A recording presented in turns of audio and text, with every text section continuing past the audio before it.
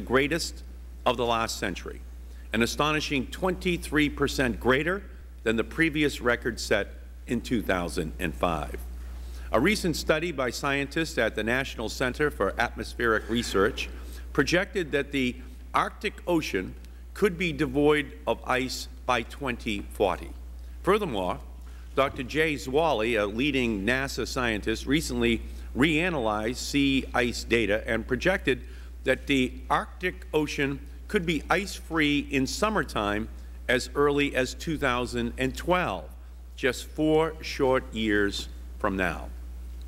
The presence of Arctic sea ice is essential for many forms of animal and plant life, but particularly for the polar bear. Polar bears use these ice flows as a platform for nearly every aspect of their lives, including hunting, their primary food source. The disappearance of sea ice as a result of global warming is leading to the very real possibility that polar bears will disappear as well. The Bush administration's own scientists project that the prospects for the polar bear's survival are bleak. Last year, Dr. Stephen Amstrup, who is with us today, headed up a team of scientists charged with examining the impacts of sea ice loss on polar bear populations. In a series of reports released last fall, Dr. Amstrup's team concluded that by mid-century, 2/3 of all the world's polar bears could disappear, and that polar bears could be gone entirely from Alaska. Dr. Amstrup's team also noted that based on recent observations, this dire assessment could actually be conservative. The actions of the Bush administration in the coming months could very well determine the fate of this iconic animal. The Interior Department is currently considering whether to list the polar bear under the Endangered Species Act as a result of the impacts of global warming. Last week, the Fish and Wildlife Service announced that it was going to delay any decisions beyond its statutorily required deadline, that legal protection for the polar bear would be put on ice while its critical habitat continues to melt. Meanwhile, the Interior Department is revving up its regulatory machine to allow new oil drilling in sensitive polar bear habitat. Earlier this month, the Minerals Management Service finalized its plans to move forward early next month with an oil and gas lease sale of nearly 30 million acres in the Chukchi Sea, an area that is essential habitat for polar bears in the United States.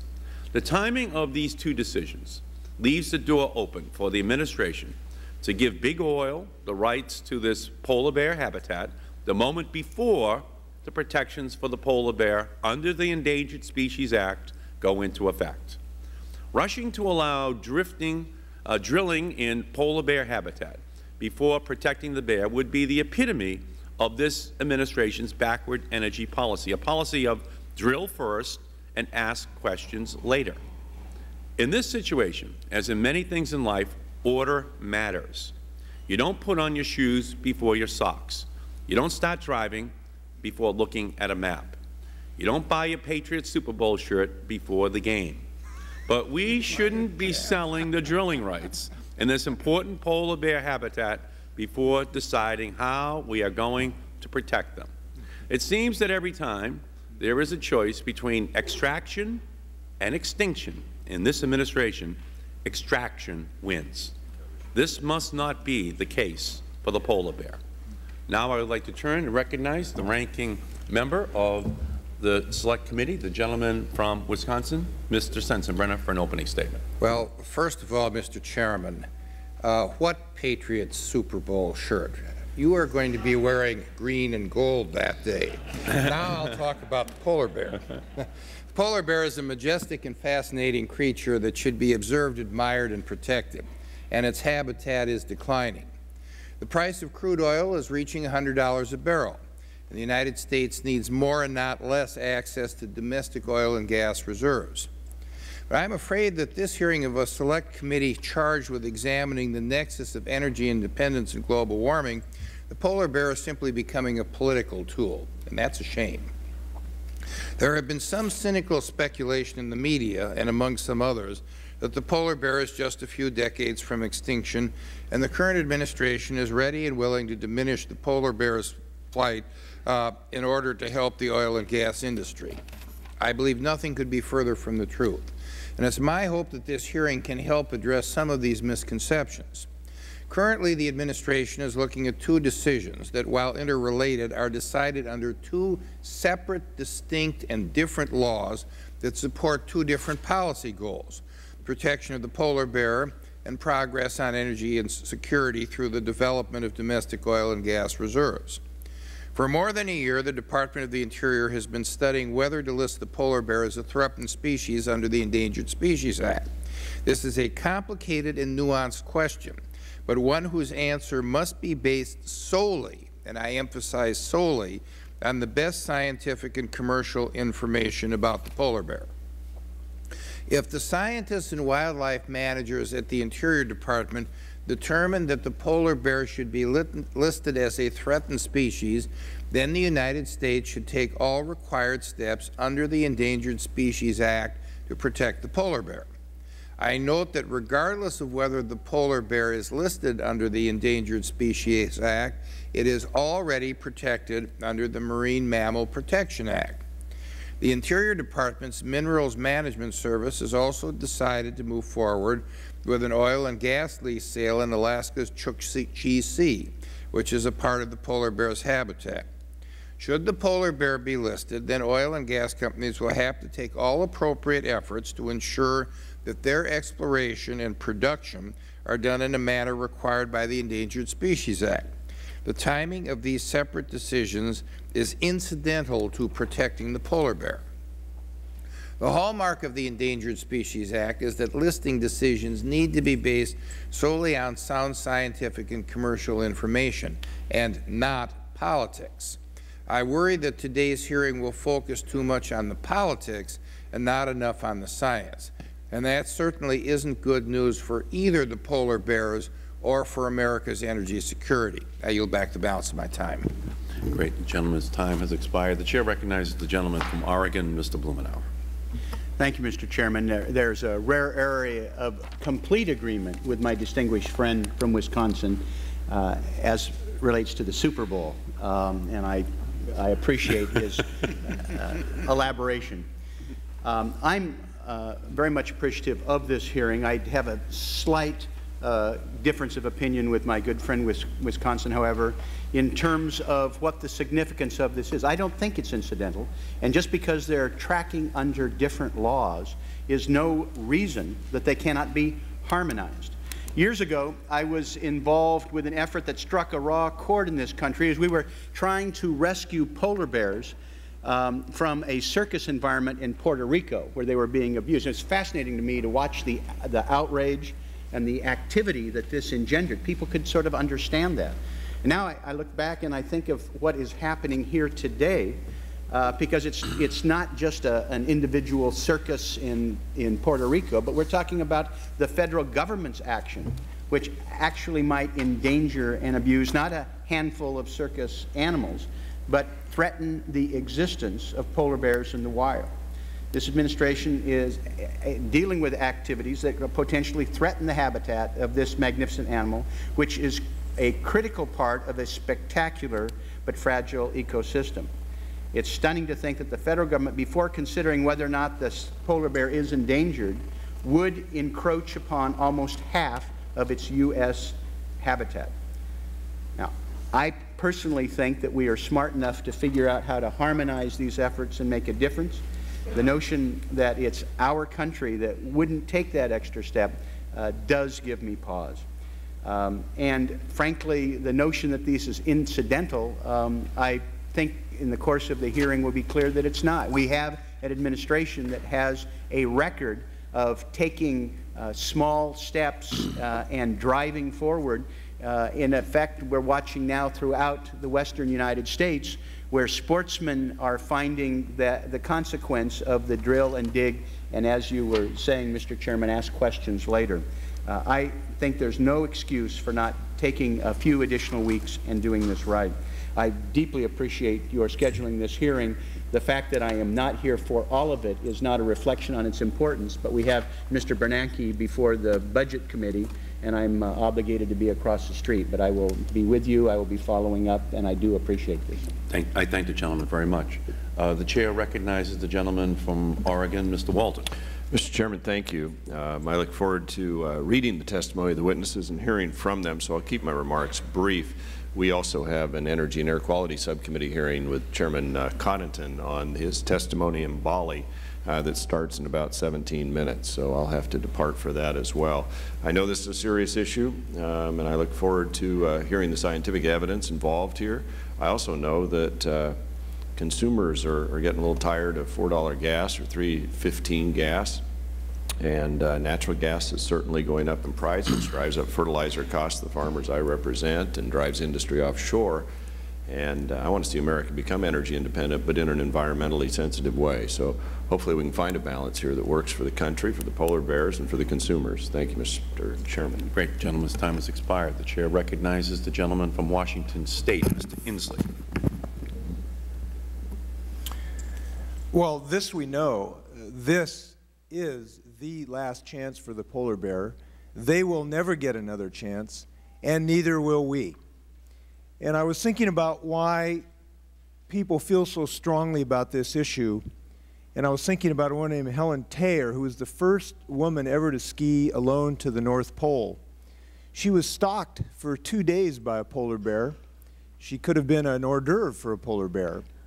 And I was thinking, why do we have such admiration, respect, and love for this species when they, at times, can make us a snack?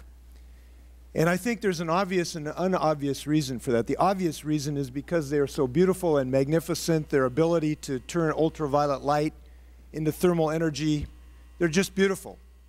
But I think there's a deeper reason that Americans feel so passionately about that. And that is that they realize that the polar bear is the largest canary in the largest coal mine in the world, and that it is not just the polar bear at risk from this threat of global warming, but we are at risk of the threat of global warming.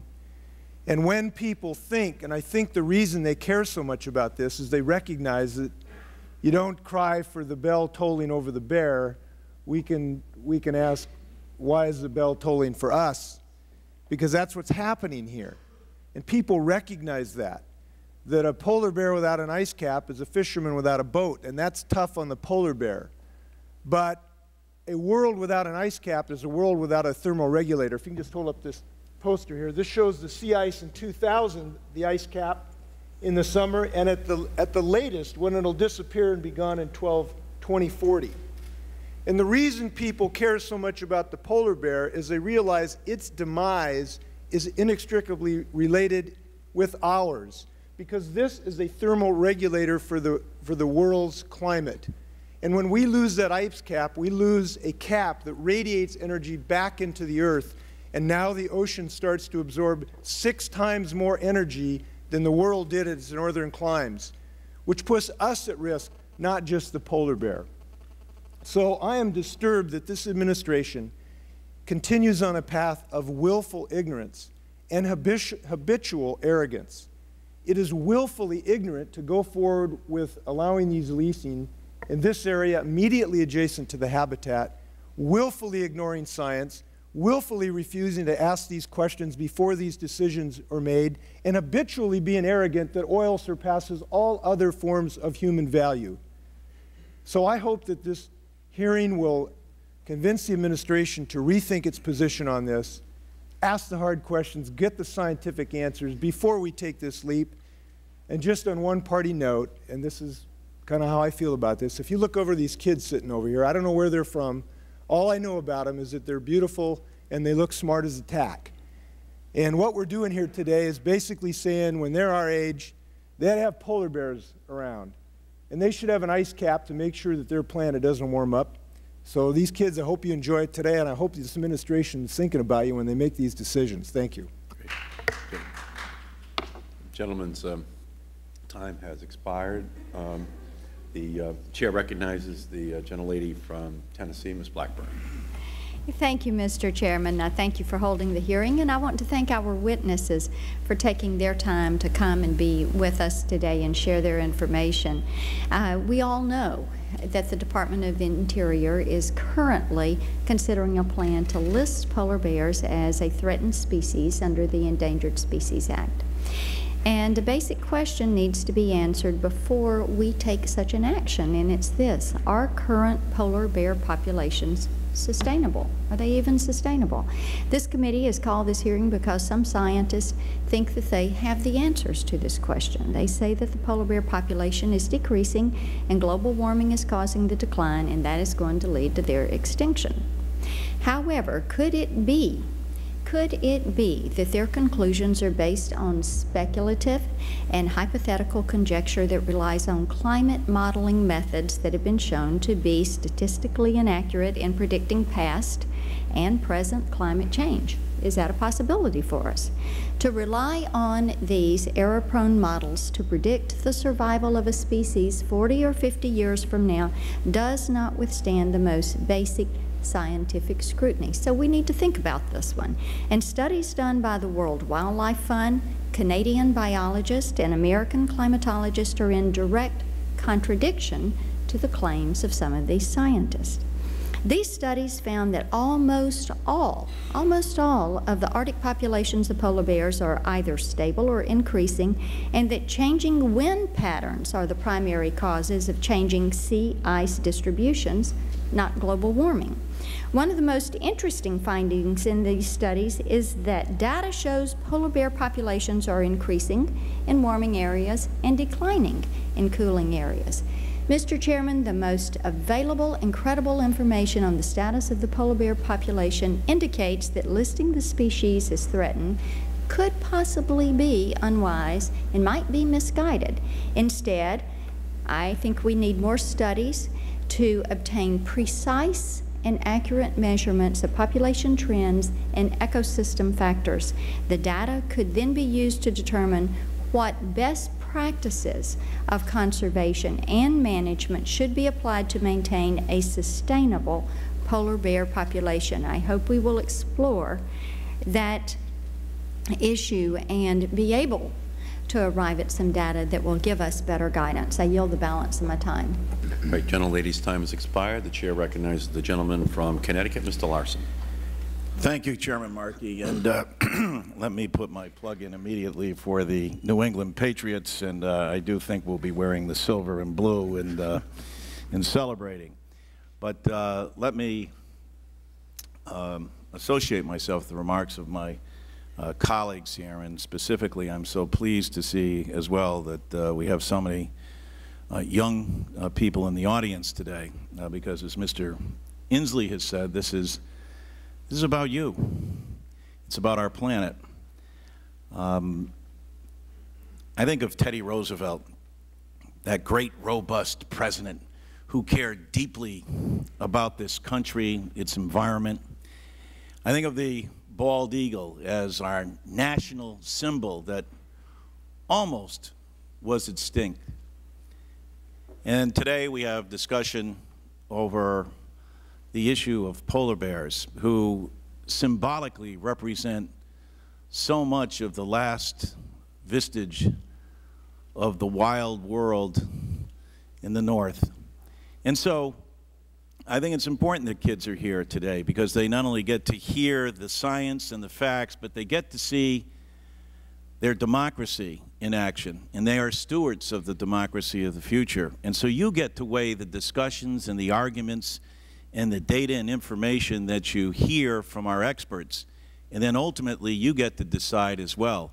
That's how our democracy works. It's interesting to see, I'm sure for you, that there are differences of opinion when it comes to preserving our environment and making sure that we give the appropriate status to endangered species like the polar bear. Thank you, Mr. Chairman. I yield back. Great. The gentleman's time has expired. The Chair recognizes the gentleman from Missouri, Mr. Cleaver. Thank you, Mr. Chairman. I must express some resentment at those of you speaking about the Super Bowl. In fact, I think we need to have some congressional hearings, just because the Kansas City Chiefs lost the last 9 games is no reason to prevent them from playing in the Super Bowl. And I just don't think this is democracy. Having said that, the polar bears of the NFL. Yes. Yeah.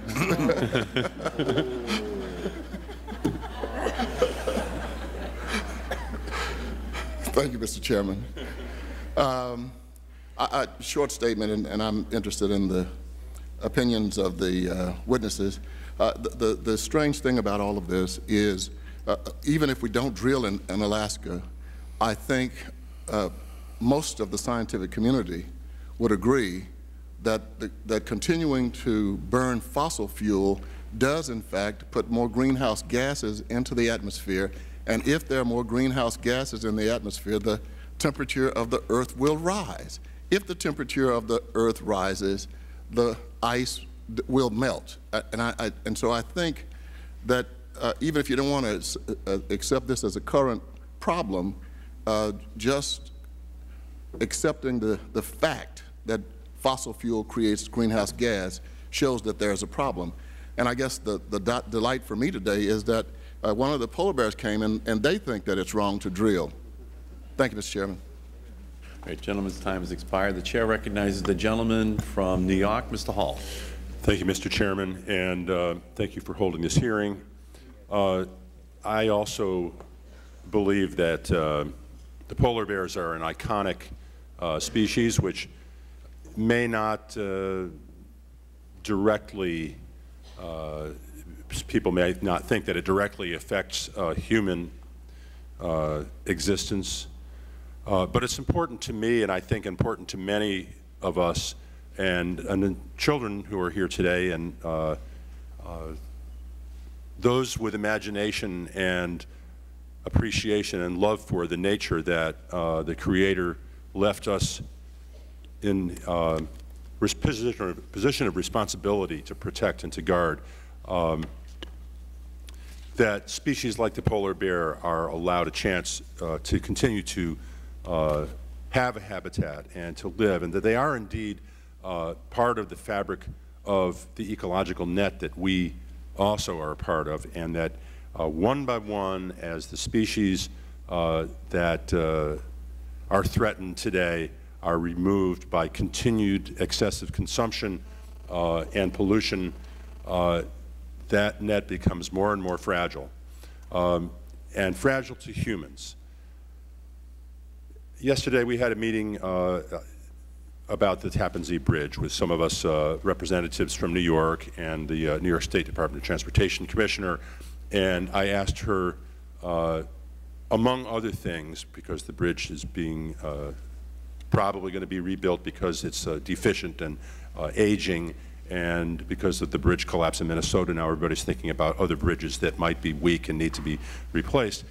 And I asked her, are they planning on building it higher because of the possibility of sea level increase, because the Hudson River, which splits my district, is tidal all the way to Troy, which is north of Albany, New York. In other words, if sea level increases, the Hudson River level will increase, and that will affect things like the bridge, things like the freight rail line on the west shore of the Hudson and the passenger rail line on the east shore of the Hudson that are only a few feet above sea level now.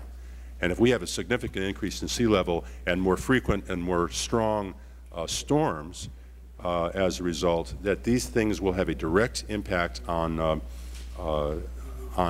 people living in my district and on the economic life and investments that have already taken place in refurbishing waterfronts and building walkways and boardwalks and new restaurants and shops along these newly improved downtown waterfronts.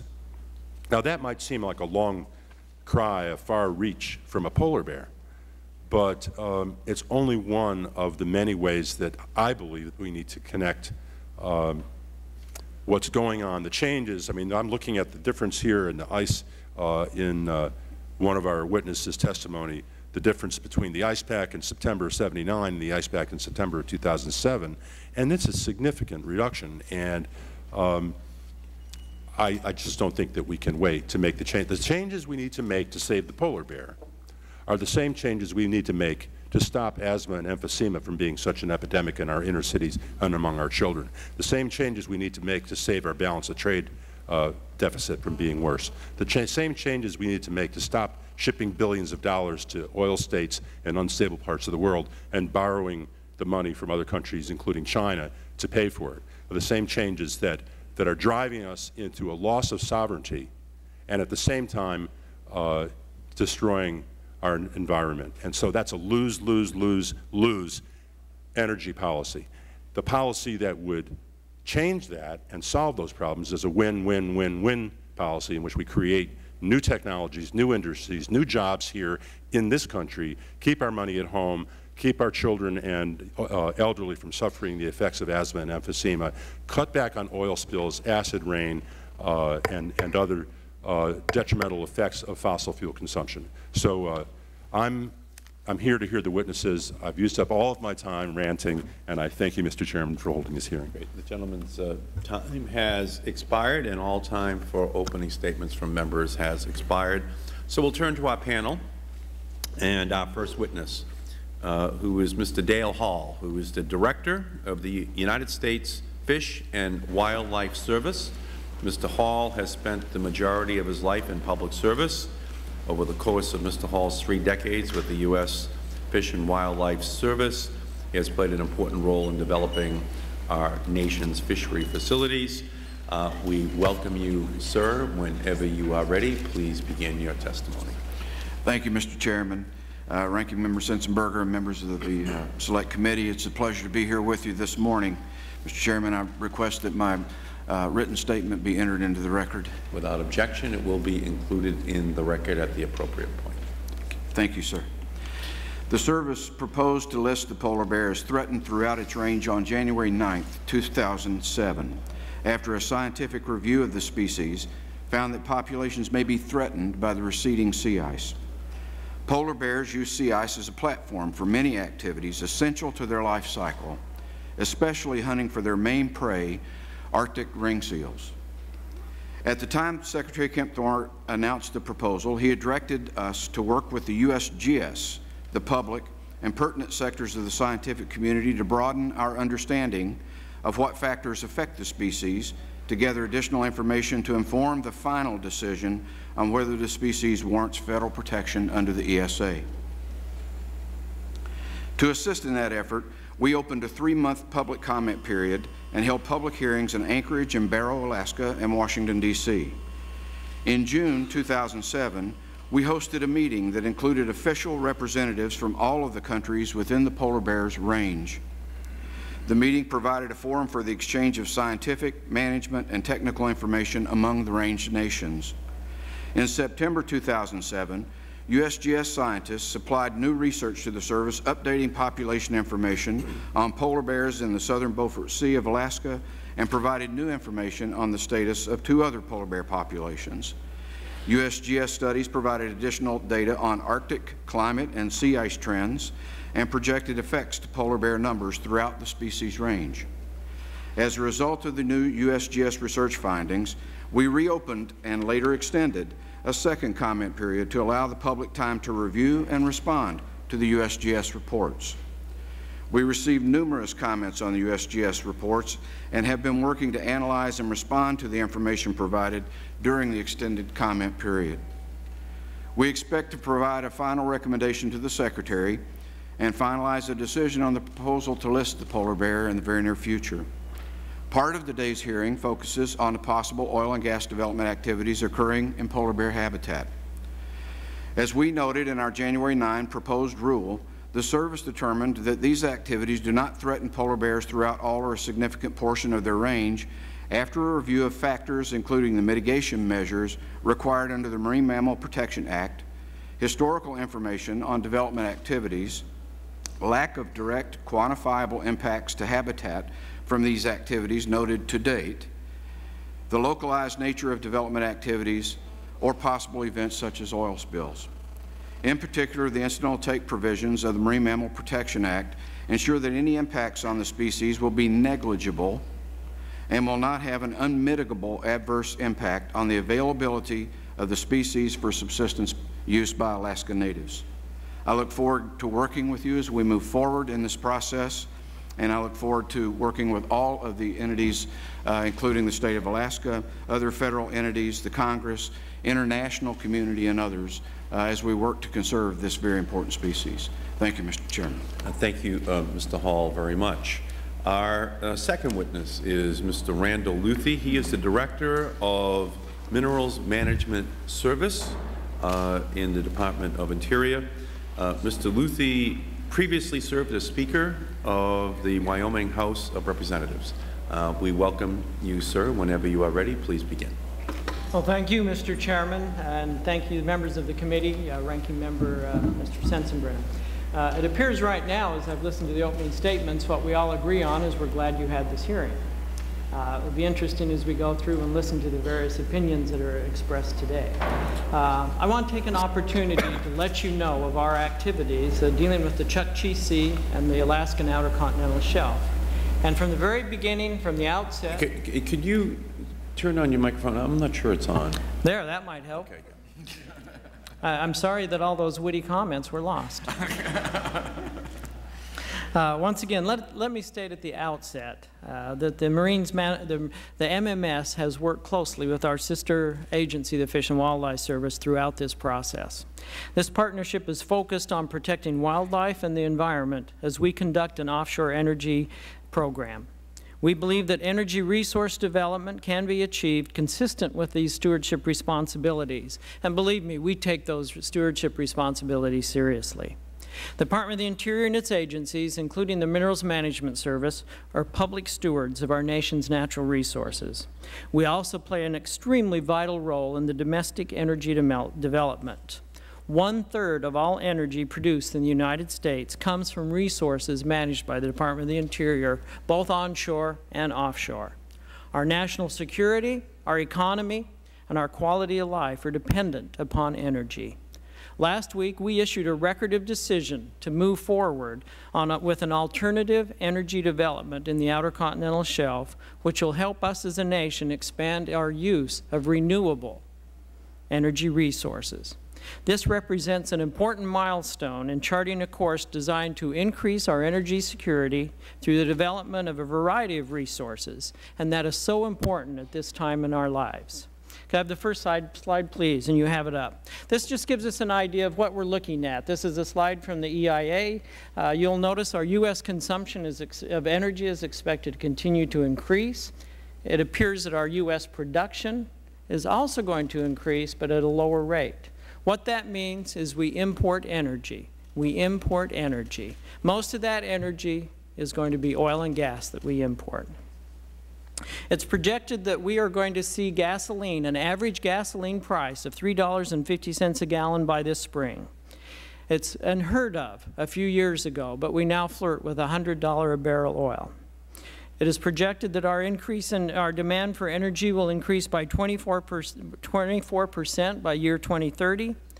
And during that same total period of time, as the chart indicates, our domestic energy will not significantly increase. Currently, the gap, as I mentioned, in this import and our demand are filled by energy imports. In 2006, we imported 10 million barrels of oil and nearly 11.5 million cubic feet of natural gas. It's predicted by 2030 an additional 1.9 million barrels of oil and 1.6 million cubic feet of gas per day is going to be above our current levels. Next slide, please.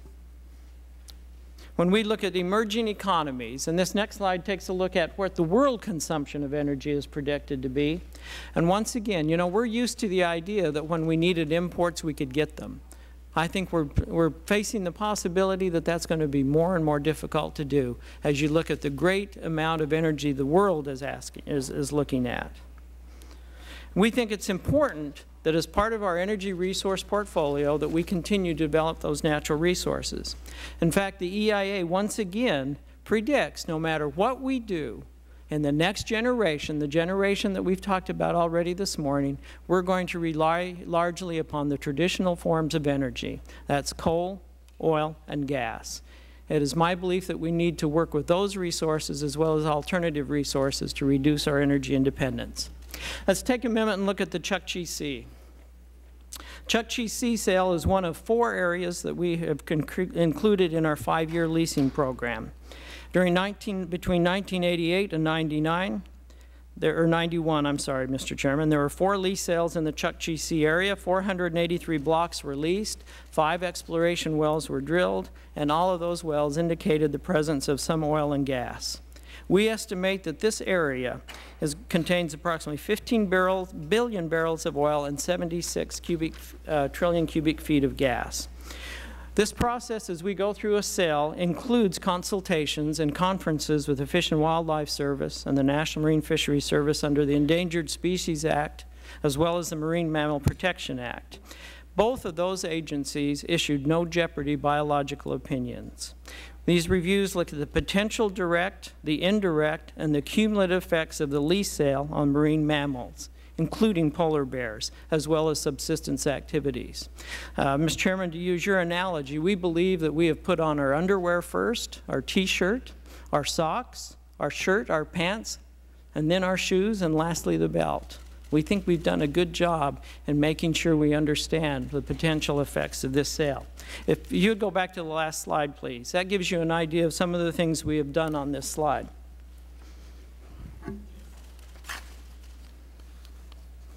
We may be able to go back to the last slide. What the slide indicates there, if you'll look at that, that's of course, the coast of Alaska. That narrow white line is the state lands, submerged lands. The next blue line was the area originally included in the sale proposal, as well as that pink. What we did after consultations with the Fish and Wildlife Service as well as the native groups, we reduced the size of the sale back to the green line. So that means at least 25 to 50 miles offshore, which is important critical habitat for beluga whales, for bowhead whales, for migratory birds, as well as the polar bear.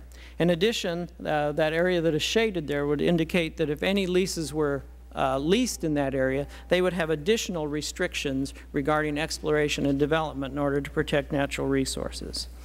MMS has an important role in providing information. In the last 30 years, we've provided nearly $300 million of funding to study natural resources in the offshore of Alaska, including the polar bear. Mr. Chairman, I see that my statement goes on much longer than the stoplight does, and again, having been somewhat in your seat at a smaller level, I understand the importance of trying to move this along. I would ask, however, that my full written statement be included in the record. I look forward to attempting to answer questions that the committee might have. I thank you, Mr. Luthi, and your entire statement will be included in the record. We thank you. We also have with us and sitting at the table Dr. Stephen Amstrup, who is the polar bear team leader for the United States Geological Service. He is not going to deliver an opening statement, but he will be here to answer questions from any member of the Select Committee. He is a renowned wildlife biologist with the USGS at the Alaska Science Center and one of the world's preeminent polar bear experts. So we thank you for being here as well, Dr. Amstrup. So the Chair will now recognize himself for a round of questions. And let me begin with you, Director Hall. Can you assure the committee that, and the public, that science and only science is and will control the final listing decision for the polar bear? Yes, sir.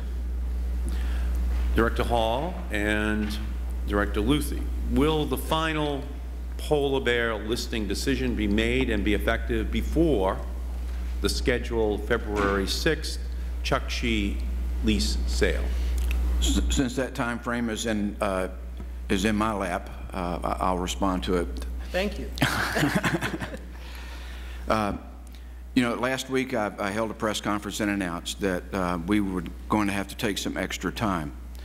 And that responsibility is mine. I don't like to do that. I don't like to miss due dates.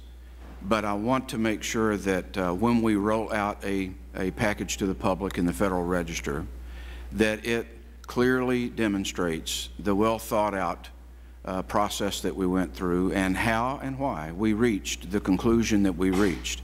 It was mentioned earlier that there are uncertainties in science, and frankly, that's the nature of science. And if we moved forward expecting to have a decision that didn't have uncertainties with it, we'd never make a decision. That's the world we live in. In natural resource management, we're constantly predicting what might happen in the future, but not just what might. What do we expect? What do the best data lead us to believe? And in taking this extra time, I wanted to make sure that our staff and I had enough time to clearly understand, be able to explain both the reasons why we accepted information that we accepted and relied upon, and the reasons why we didn't. I appreciate that, Director Hall, but we do need assurances that the public listing decision will be made before the lease sale. And so there is a real problem here, and we have to do something about it. So I am going to introduce legislation later today with members of this committee that will ensure that the Interior Department makes these two decisions in the correct order. My legislation will require that final listing and critical habitat designation decisions for the polar bear be made before the Chukchi lease sale can take place. This will not prevent the Chukchi Sea leasing, but simply require that the Interior Department, the two of you sitting here, make the decisions in the proper order to protect the polar bear. It's one agency. You have one secretary who runs your agency, and this decision-making process should occur in the proper sequence. I am going to introduce legislation to make sure that that is the way in which it happens. Dr. Amstrup, could you tell us, in your opinion, how endangered is the polar bear? Thank you, Mr. Chairman. Our research completed this past summer contributed to a body of information that already existed on polar bears. That research suggested that within the next 50 years or so, that the population of polar bears could decline by approximately 2/3 because of changes in the sea ice habitat that are related to global warming. And these results were based on a variety of modeling efforts based on outputs from general circulation models and outputs from population dynamic models, and our best assessment at synthesize, or our best attempt to synthesize all of those into a comprehensive forecast of what the future for polar bears might be. I thank you, Dr. Amstrup, very much, and I thank you for your work as well. This is an important moment for Secretary Kempthorne. He must do the right thing. He must ensure that Mr. Hall makes his decision before Mr. Luthi makes his decision. He must make sure that the polar bear has the proper legal protection before Mr. Luthi makes his decision as to where and how drilling will take place for oil and natural gas. We don't want to either lose a polar bear or our potential for more oil and gas in this country. But we have to do both in a way that is sensitive to the role that each plays in our society. And Secretary Kempthorne has a big historical moment that he is going to be presented with, and we are going to do everything that we can in order to ensure that the public understands how critical that decision is. Let me turn now and recognize the gentleman from the state of Wisconsin, Mr. Sensenbrenner. Thank you very much, Mr. Chairman. I have a technical question for Dr. Amstrup. What has been the trend in the polar bear population since 1972? Do we have more of them, less of them, same number? Thank you, Congressman. That's a good question because it's one that has come up repeatedly in the press and in the public. Historically, our knowledge about polar bears goes back to about the mid-1960s, and it was at that time that people who were interested in Arctic wildlife realized that polar bears pretty much worldwide were being harvested extensively. We had aerial trophy hunting that was occurring in Alaska. There was shipborne trophy hunting that was occurring in north of Norway. They were using set guns on the Svalbard archipelago to kill polar bears, basically a trap kind of a situation to get the furs.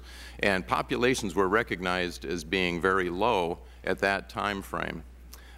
Just how low they were wasn't clear because nobody had been doing detailed studies. My time is limited. So when did the hunting protections of polar bears kick in? What year was that? 1972 is when the Marine Mammal Protection Act kicked in. Okay, so the Marine Mammal Protection Act, at least within the United States, stopped the type of hunting that you were describing that occurred in the 60s. Now, what has happened to the polar bear population since the Marine Mammal Protection Act became effective? Has it gone up?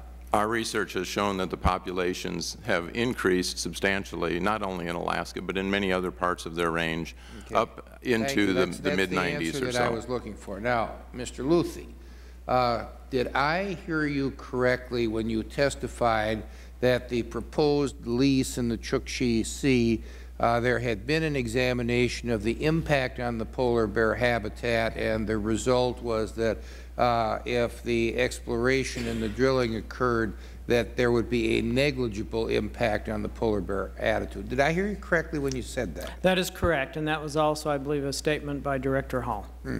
Under the Marine Mammal Protection Act, we're also required to confer with the wildlife agencies, and that's actually one of the stricter acts that's available, and we must comply with that as well.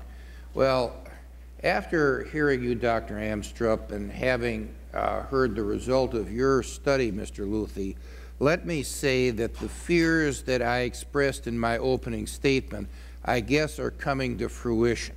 It seems that the scientific evidence that Dr. Amstrup has referred to and the study that Mr. Luthi has done in the course of the discharge of his duties indicate that while there is perhaps a problem with polar bear population, going ahead with the lease will not have a major impact on the habitat of the polar bears in this part of the sea across Alaska.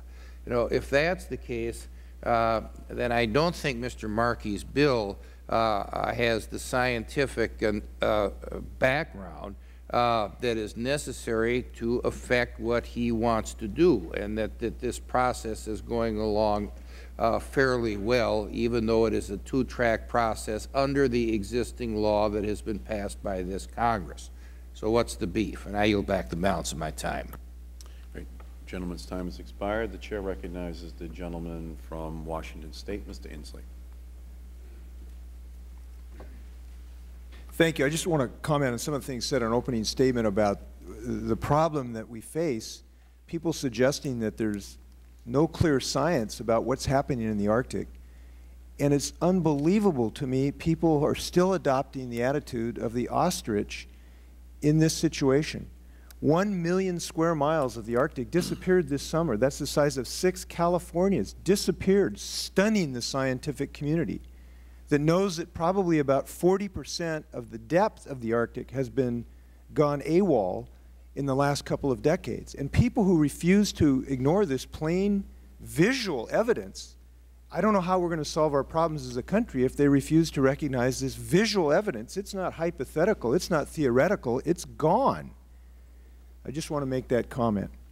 I want to ask Mr. Luthi about the risk of oil spills with polar bears.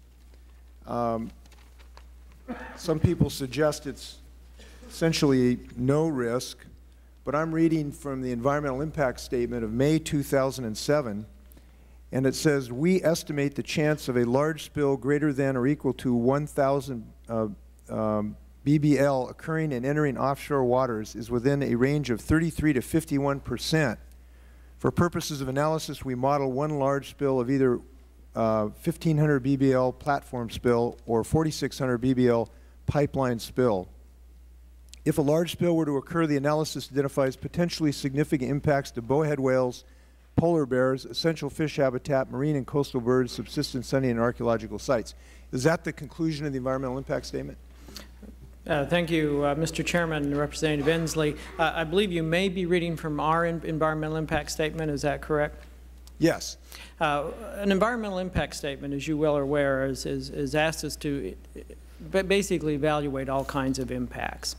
I don't think we would be doing our job effectively if we didn't realize and say that we're going to look at the possibility of a spill whenever there is development.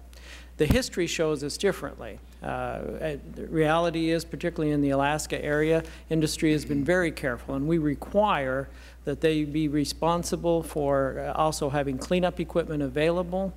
But we do have to. We do want to say that there is the potential to spill. To be otherwise that would be. I appreciate that, and that's why we'd like to have the science before you make this decision. If I told you there's a 33 to 51% chance of you being run over by a bus in the next year, I think you would think that was significant, and you would want to know that before you made decisions. You have concluded there's a 33 to 51% chance of a spill, which, in your own words, and I'll quote from your own agency, final environmental impact statement says, and I quote, "Our overall finding is that due to the magnitude of potential mortality as a result of a large oil spill, the proposed action would likely result in significant impacts to polar bears if a large spill occurred," close quote. Despite that own finding of your own agency, nonetheless, you have decided, unless something changes, to go ahead with the lease of these extreme number of acres, despite the fact there's that substantial risk, knowing that the other part of the agency is about to enter or could enter an endangered or threatened species declaration. Is that accurate? Mr. Chairman, Representative Inslee, you have quoted the EIS certainly accurately, and I would point out to you the word "if a large spill occurs." The purpose of an impact statement is to evaluate those potentials. We then are left with the agency some discretion of how to overcome and mitigate that potential impact, which we have. Now, in addition, you mentioned the second part of your statement deals with, before the Endangered Species Act kicks in or if it does. Frankly, as I've said in my opening statement, we have worked with the Fish and Wildlife Service very carefully about consultation not only with the polar bear but also all marine mammals. We believe that adequate protections exist should the Fish and Wildlife Service list the— I understand you believe that, but I'll tell you what, my constituents do not believe that. We think my constituents believe, the 650,000 people I believe, that you are acting in willful ignorance of known science by making this decision before the taxpayer money is used adequately to evaluate this science. And when your own agency recognizes this threat, it is, I believe, negligent in the extreme to make this decision without having the declaration made by the other agency. One other question. I sense from your testimony and reading your testimony and what the agency has said that it treats a declaration of endangered or threatened species as sort of a nullity. It's kind of no big deal. We'd kind of do the same thing whether or not there's a designation. And I find that totally disrespectful of the law, and I can't understand how you take that position. Tell us what would be different about your leasing decision if there had been a designation before your leasing decision. Okay. If I understood your question correctly, it would be what would change if the polar bear had been listed as we went through the sale process. Is that correct? What would be different would be one more layer of consultation, and it would be official consultation under the Endangered Species Act. However, and let me underline however, what I believe you're not pointing out particularly is the protections under the current Act, the Marine Mammal Protection Act, which in many senses is actually more strict. What the consultation would result in is, well, we don't know what it would result in, but what the purpose would be is to make sure that any of activities that we authorize do not jeopardize the existence of whatever creature or critter happens to be listed. Gentleman's time has expired. The Chair recognizes the gentleman from Oregon. Thank you, Mr. Chairman. I want to continue to pursue this line of questioning. Mr. Luthi, I had written down this question. What happens if you go ahead with the leases and then the polar bears are listed? Tell me practically what happens. Mr. Chairman, Representative Walden, thank you for that question. Should the polar bear be listed, again, what that does is add an additional layer of consultation. The leasing process is actually a very phased process. The sale of the leases is only the first. The second step comes in when the company develops an exploration plan. That plan has to be approved by us. It has to be reviewed by the Fish and Wildlife Service Agency. It also has to be consistent with basically the state plans as well. So that would be probably the first time that additional layer of consultation would take place, is when they actually had a development plan. That would occur again should they have a production plan, and probably at least one more time in the process before the oil or gas should actually flow. Do you have other threatened or endangered species listed where you have leases? Yes, we. Pardon me. In the Arctic? We do. We have the eiders are listed. As well as, I think, one of the whale species. Is that correct, Dale? Yeah, I think and can you? Yeah. And actually, that would be on the whales. We consult with the National Marine Fisheries Service. And can you tell me the historic activities that have occurred after those leases have been let and the species have been listed? Have you seen spills? Have you seen threats to these species? Have you seen loss of life? Mr. Chairman, Representative Walden, I'm pleased to tell you that in the limited exploration and development that has happened in the current Outer Continental Shelf of Alaska, we have seen no blowouts, only very small spills, and these are spills that are normally contained with, they're more diesel and the preparation as opposed to actual crude oil, and we have not had, to my knowledge, there's not been a take or harassment of the endangered species. Now, talk to me a bit about, you mentioned in response to Mr. Inslee's question, but you didn't get into any detail, that you would have to overcome and mitigate if there were a spill. I mean, your environmental planning process says, here's the range of options, right? Here's the worst thing that could happen. And then don't you go to the next step and say, and here's how we would mitigate to make sure that didn't happen? So I'm concerned, Mr. Inslee saying you have a 33 to 50% chance of is it a 1,000-barrel spill? I believe that is what he quoted. And is that your worst case scenario under the EIS? Mr. Chairman, Mr. Walden, I believe it is, but what I would also like to do, Mr. Chairman, if you would grant me the opportunity, I brought backup. John Gohl is our regional director in Alaska and has worked personally on the EIS far longer than I have. And if you would want more technical answers. So, yeah, I would. Mr. Chairman, if that's okay. I have no problem. The gentleman has a minute. Yes. My 2 clock. minutes left to go. I've got about 2 minutes left, so make it quick. If the gentleman could come up to the table, identify himself for the record, and then answer the question from the gentleman. Sir, my name is John. And we'll extend the gentleman an extra minute. Thank you, Mr. Chairman. I appreciate it. My name is John Gohl. I'm the Regional Director with the Minerals Management Services Office in Anchorage, Alaska. And with regard to, we review basically two types of information when we evaluate a sale. One is what we reasonably expect, that is activity that we know will happen, the activity in the water and such. And under the, for example, when an operator goes under there in Alaska, they have gotten authorization from either the National Marine Fisheries Service or the Fish and Wildlife Service for the Marine Mammal Protection Act authorization. So that is where the protection comes in. The companies do apply for that, and they are required then under those acts to follow certain requirements.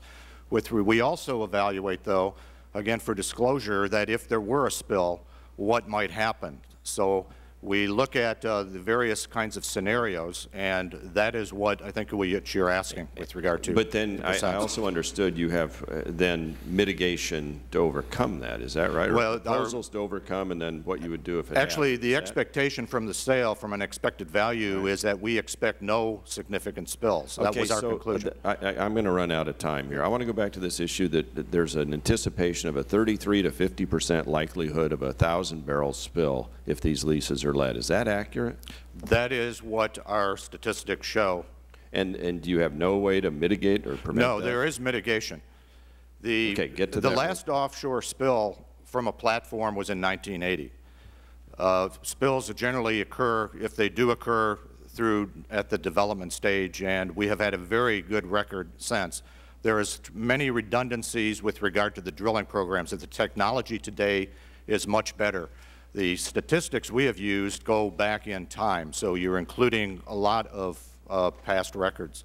So in the 33 to 50% chance of a spill of 1,000 barrels, this does not reflect modern technology standards? Our goal is to prevent any spill from occurring, and with our regulatory system, what I'm saying is that we have been very successful in that in the last 2 decades or so.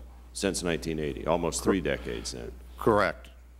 All right. Thank you, Mr. Chairman. Thanks for your courtesy in extending the additional time. I appreciate the witnesses. The gentleman's time has expired. The Chair recognizes the gentleman from Connecticut, Mr. Larson. Thank you. Thank you, Mr. Chairman. And let me continue with this line of questioning because I think it's informative. Mr. Markey has made a proposal that seems to me, just on the face of it, to be logical and pragmatic. Mr. Hall, Mr. Luthi, would you object to the legislation as passed, or do you think that that's sound policy and practice? Well, it's probably a question that I can't answer because I don't make the decision for the administration on what they support or don't support. That comes through the statement of administration. Well, positions. let me ask you personally. Personally, the activities, what Director Luthi has been saying is true. We don't have any substantial records that the oil and gas exploration have created an issue for the polar bear. And yet, Mr. Inslee, in his questioning, says that by your own statement, you recognize that should a catastrophe occur, there's a risk here of 33 to 50%, which we said, you both said earlier, this would have negligible impact. Does it not make sense to follow what Mr. Markey has laid out so that we can, or is it because you don't want to encounter the consultation that you'll have to go through that surrounds making the polar bear an endangered species? What's the big deal here? I don't understand why. What's behind this? Why wouldn't you proceed in the order that Mr. Markey has suggested? We will proceed, and quite frankly, if I hadn't made the decision that I made to give us more time, it would have worked that way anyway. And I apologize for doing that, but I just felt like we had to give our staff the opportunity. But quite frankly, you know, I'm a biologist that happens to be sitting in a position that that is political and has that ramification, and I'm never quite comfortable in telling anybody what kind of laws they should pass. Well, listen, I thank the both of you for your public service, and these are difficult decisions, but they're very important decisions for the country, and in this case for not only the polar bear, but as you have acknowledged in your own comments, other mammal life as well. Dr. Amstrup, could you answer the question, given the record low summer sea ice this year, what are you doing to understand the impact on polar bears? And what could you tell us about the future impact of global warming and this melting with regard to that? Well, let me try and answer the second question first. The work that we've done has suggested that the changes in the sea ice that are projected to occur and have already been observed to occur are having a negative impact on polar bears across different reaches of their range. We expect that those negative impacts will continue. What we're planning to do about them is in terms of understanding what our projections, how accurate our projections are, and whether or not we need to adjust our projections in the future, is we do plan to continue the monitoring that we've been doing for years. We're trying to get work done in the Chukchi Sea, which we don't have much recent research ongoing in the, or haven't had recent research ongoing in the Chukchi Sea. We do plan to continue the research in the Beaufort Sea, where we've got a long-term data set. And we're hopeful that that will continue to refine our understanding of the impacts. What would a spill in the, as they've indicated, in their own assessment here, what would that mean with respect to the polar bear? We don't really have any data that would address what the effects of a spill of that size might be in that environment. We did do an analysis of oil spill in the Beaufort Sea on an offshore proposal that was made some years ago. And what our research showed there is that spills that escaped the shoreline, that is when the oil moved offshore, there was a substantial risk of a large number of bears encountering the oil.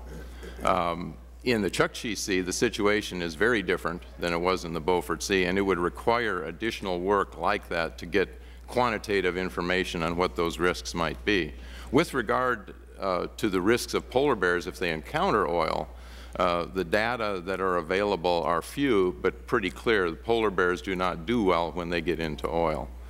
They tend to groom themselves, they ingest the oil, and the spills tend to have they most likely are fatal.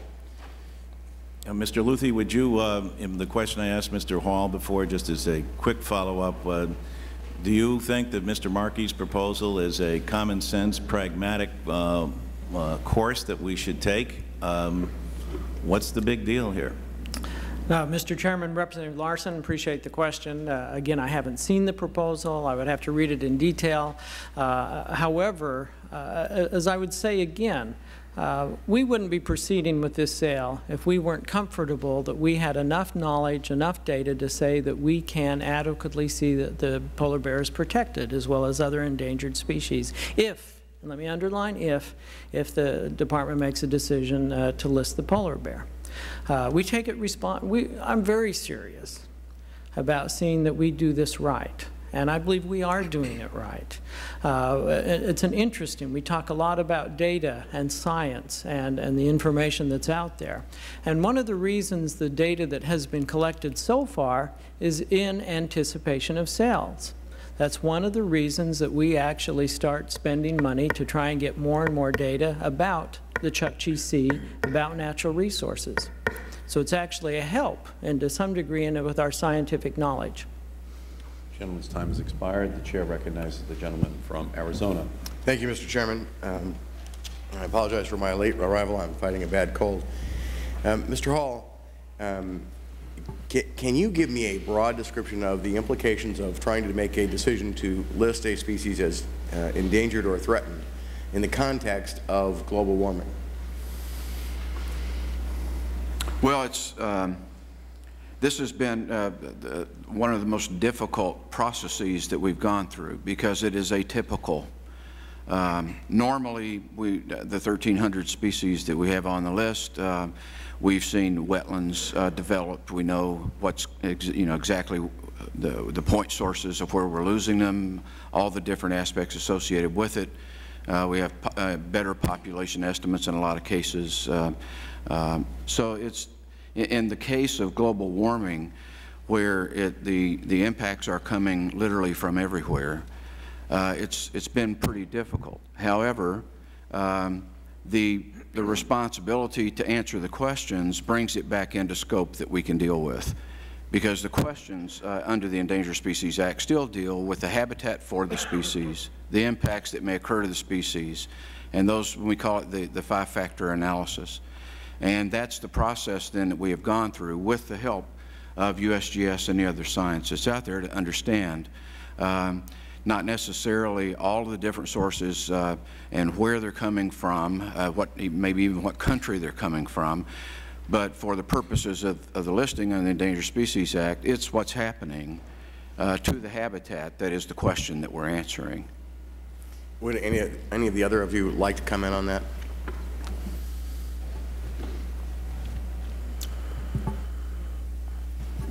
I don't think I can add anything to the procedural aspects. If there's a particular question, I'd attempt to try it as involved with the Chukchi Sea or the sale process.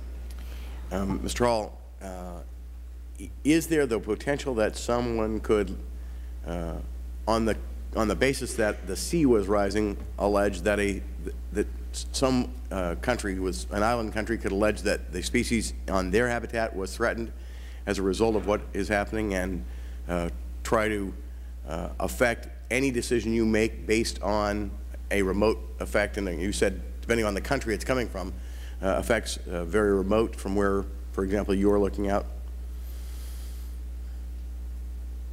I'm sorry, I'm not exactly sure I understand what you're asking. Let's say a company in my state of Arizona decided it wanted to build a coal-fired power plant.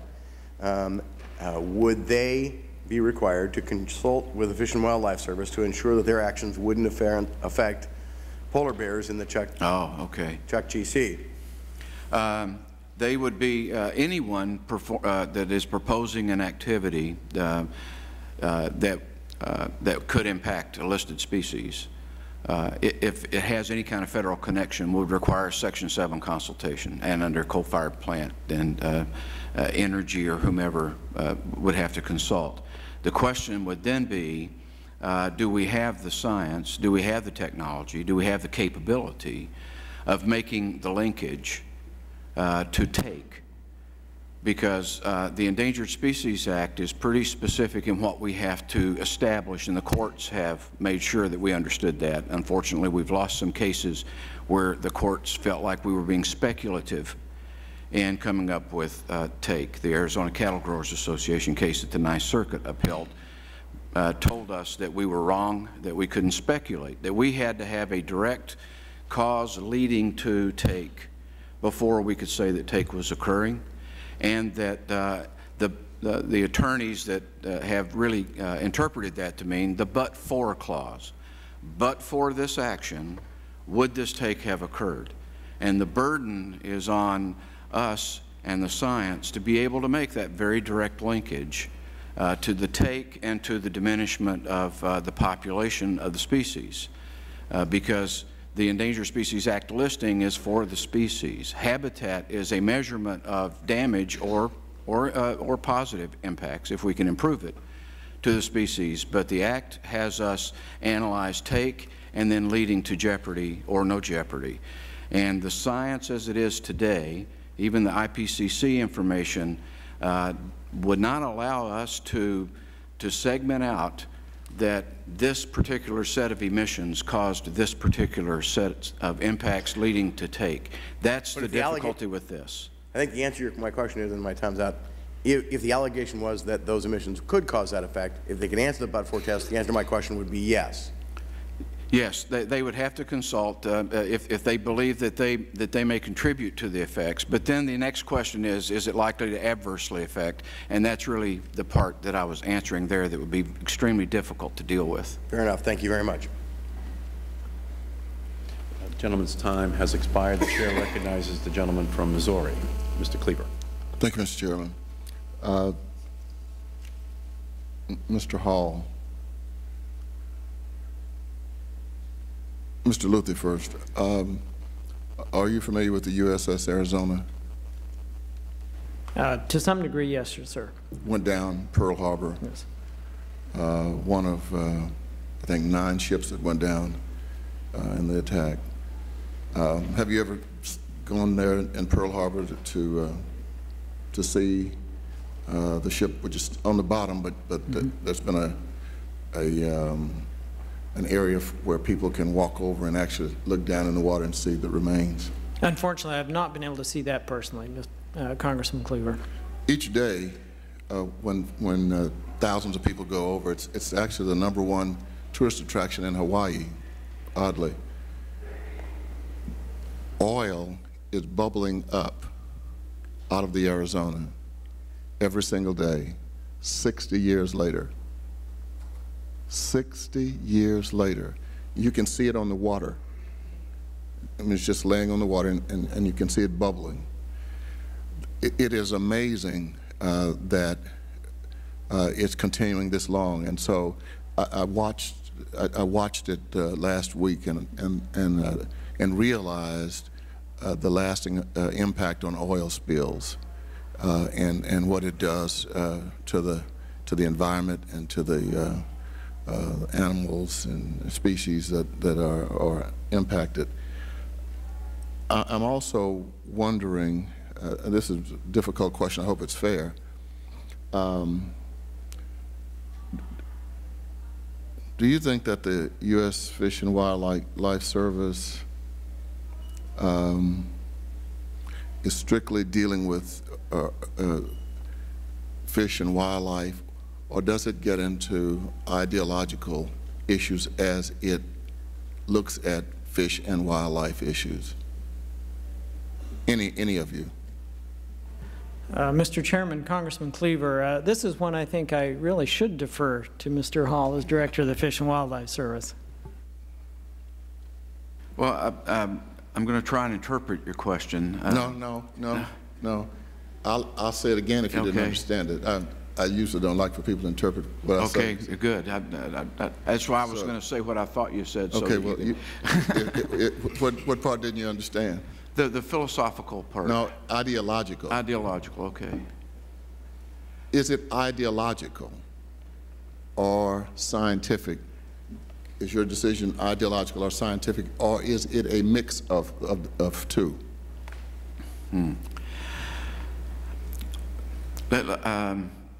Over my 29 years with the Fish and Wildlife Service, I think I can speak with some confidence that our employees approach work from, number one, trying to be a professional, and number two, trying to be honest about what we know and don't know.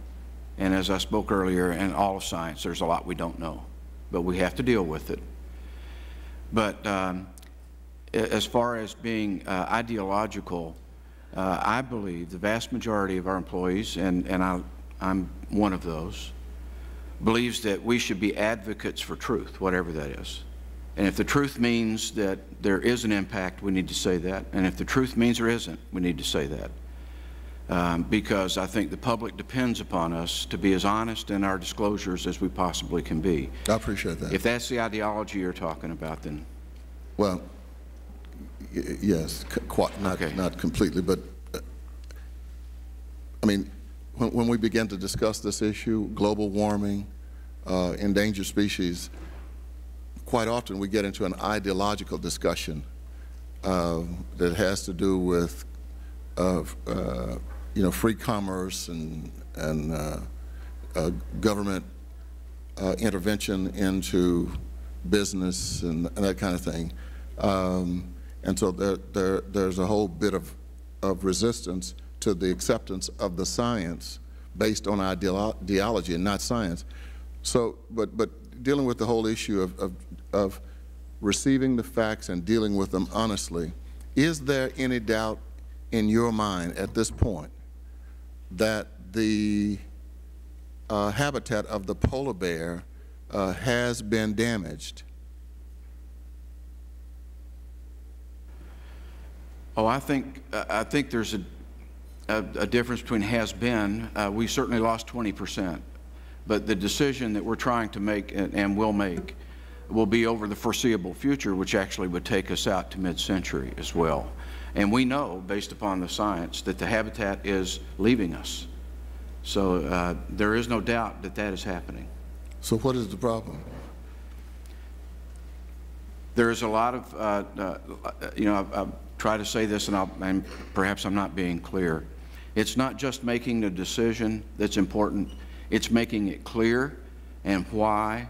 Because we had over 600,000 comments come in, and there were people that didn't agree that the issue you've described is there. There are people that believe that it was.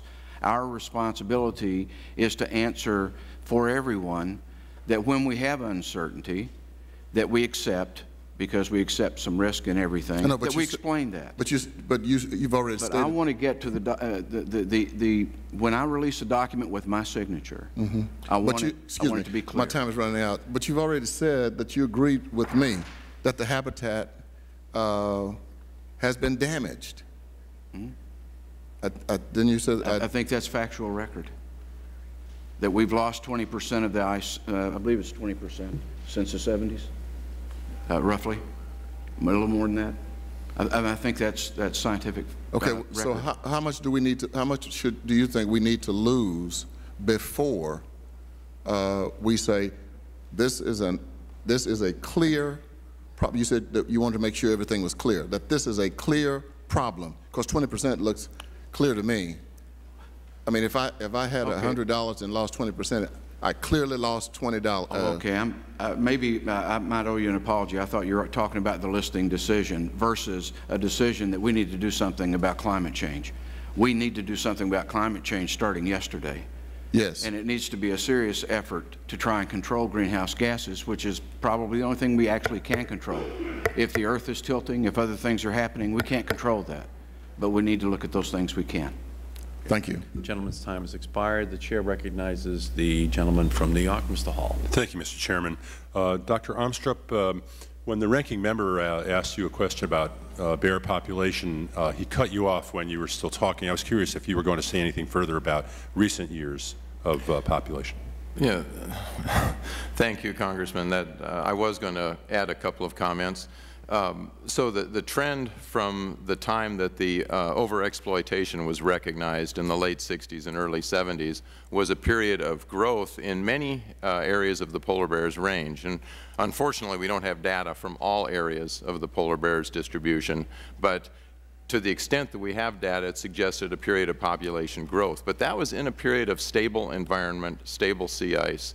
And it has changed in recent years. We've seen the loss of ice that Congressman Cleaver was just referring to, and it's projected to continue to decline at a rapid rate. And in fact, the declines that are predicted actually haven't been as fast as what we've actually observed. So it's clear that we're losing an increasing amount of polar bear habitat. The habitat losses in a couple of areas have already been shown to have negative effects on polar bear populations. So do we know, can we quantify this, or do we just know that as we lose habitat, therefore we must be losing population? It's been quantified in Hudson Bay, in the western Hudson Bay population. We've seen significant declines in survival and a 22% loss in population size. Okay, thanks. I'm sorry, I only have 5 minutes, so I just want to get to a couple other things, and thank you for filling in some more of your answer. I wanted to ask Mr. Luthi and Mr. Hall, I guess Mr. Luthi first, you know, your charts and slides about consumption projecting this 24% demand increase by 2030. In my district, we've held, my office has held hearings around the 19th District of New York on solar energy and on biofuels and on efficient, high efficiency building techniques, and on hydrokinetic tidal power, which is being tested in the East River. And my constituents are coming out in overflow crowds to find out what they can do, to ask what they can do. And a lot of them are doing something. As I am, you know, buying wind power every month in my home, burning 20% biodiesel in my home heating oil, driving a hybrid vehicle, et cetera. And we just passed a substantial, it's not a perfect energy bill, but it does some things. It puts billions of new dollars into renewables and into conservation and carbon sequestration, and we're trying to lead, as I think the United States should try to lead, as instead of following the world in developing these new technologies. And there are regional cap-and-trade systems being set up in the Northeast and in the Western states, as well as, of course, the European Union and other parts of the world. My question is whether your projection of the increase and your statement that no matter what we do, I think this is a quote, if I remember, we will primarily rely upon coal, oil, and natural gas in this projected time. Are you saying that taking into account all these efforts that are being made on renewables and conservation? Mr. Chairman, Congressman Hall, that slide comes from the Energy Information Agency, and that is what they're saying, that even with the increased emphasis on renewables, which I support absolutely, one of the reasons I'm so thrilled to be director of MMS is that we're starting an alternative energy program in offshore. But that's what that slide says. That's what they tell us, that no matter what we do, it's not going to move fast enough to make a significant decrease for at least the next generation of coal, oil, and gas. Excuse me, but I just want to get through a couple more questions before it goes red. You're aware, I'm sure, that California's electricity demand has been flat for the last 20 years. It's gone up and down a little bit, but it's basically been flat, even as the rest of the country has been on an increasing curve.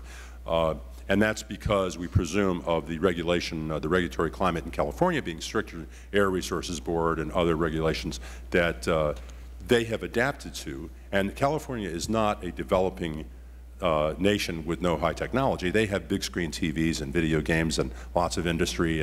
And so it seems to me that there are examples that we can look at to show that energy consumption can be limited without limiting our way of life and our productivity. So I don't understand. Here's where you get into the question I think that Congressman Cleaver was mentioning about ideology. You know, you can draw a graph that projects. I have seen graphs that project different outcomes depending on what policies this government adopts and what lifestyle. You know, do we choose to fight literally and give billions of our dollars and the lives of our men and women in uniform to take oil from unstable parts of the world or from dangerous and difficult areas like the Arctic and the Chukchi Sea, or do we look for these alternatives that are not as dangerous but do require us to develop new technologies? Let me just ask you as a follow-up, because I know my time did just run out. I'm curious, the lease total in your testimony, your written testimony for the Chukchi Sea leases total $500 million. I'm curious what the potential value of the oil and gas underneath those leases is, if you've estimated that. Thank you, and I'll have Regional Director John Hall deal with that technical question, because I think we do have a value. I know we have a value on the amount. The issue is until you inventory and we really find out what is there, we don't know. Our scenario in the EIS said that it would take at least a field of 1 billion barrels to be able to produce. If you multiplied 1 billion by $100 oil, you're talking $100 billion. If you know, at today's market, which everybody expects will go up. Some people, yes. So you're talking about a potential $100 billion yield for one field, correct? For a lease of $500 million. Well, we don't know what we would be getting from the sale with regard to the bids. We don't know that until the sale happens. Well, some of us believe that these offshore leases and leases on public lands have been given away too cheaply to the oil companies. Is there any possibility that that's happened here? Or let me answer that one. Thank you. Mr. Chairman, Congressman Hall, the Minerals Management Service takes very seriously its responsibility about getting a fair market value for leases. I would invite you to come to our offices and see how we conduct our sales, particularly in the Gulf of Mexico, where we have some more experience as well. After a lease sale is offered, we actually go through a process once the bids are in, and we evaluate whether that truly is a fair market. And there have been times we've turned those leases back. Thank you, sir. I will take you up, and thank you for the invitation. Gentlemen, yield back. Gentleman's time has expired. This is a very, very, very important subject, and I think this panel does deserve a second round of questions, and the chair will recognize himself for that purpose. Dr. Amstrup, what would the impact of an oil spill be on the polar bear? You are America's leading expert on the polar bear. What is your judgment as to the impact of an oil spill on their habitat? The impact of an oil spill on polar bears would depend on the size of the spill, the currents, the winds that would distribute the oil after the spill. All of those things would have to be taken into account, and we don't have data on those things. But what we do have data on is that the effect of oil on polar bears is in a wild environment where they don't have access to strong medical veterinary care is likely to be fatal. So it could be a disaster. If a number of polar bears were affected, they would probably die, and to the extent that that number is large, it could be a big problem. Okay, thank you, Dr. Amstrup, very much.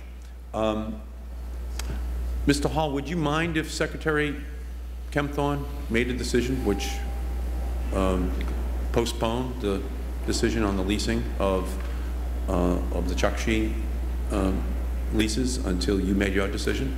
It wouldn't impact what I'm doing at all, so it'd be his decision, and whatever he wants to do is fine with me. Mr. Luthi, would you mind if Secretary Kempthorne made a decision that guaranteed that Mr. Hall's decision Mr. Chairman, preceded the decision which you are tasked with making? Thank you, Mr. Chairman. Again, as I've stated, I'm confident that we have done all we needed to do. No, I didn't ask you that question. I asked, would you mind, would you object if Secretary Kempthorne decided to allow Mr. Hall to make his decision first before you announced your decision? Mr. Chairman, certainly the Secretary is my boss. That would be his decision. That would be his decision. And so you would accept that? Yes, sir, if he should do so. Okay. If new information were available and he should make such a decision? Well, there is new information available, and that is that Mr. Hall is not going to be able to make his decision unless something happens that once again keeps the order in place that had been decided upon, which is that Mr. Hall would decide first on the polar bear and the protections needed for the polar bear.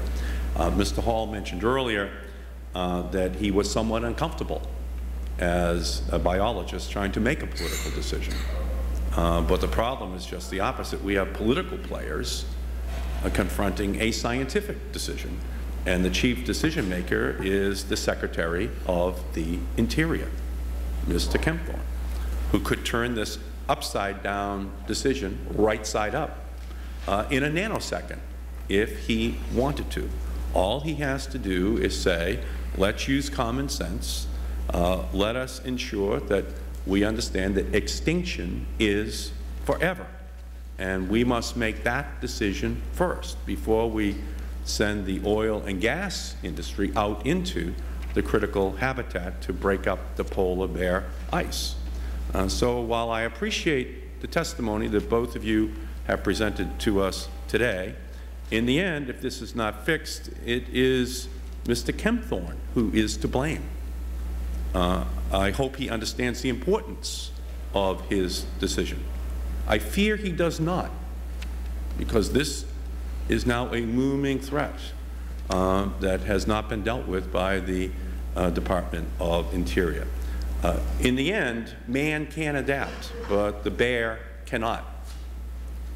We can act to prevent global warming, but the bear cannot.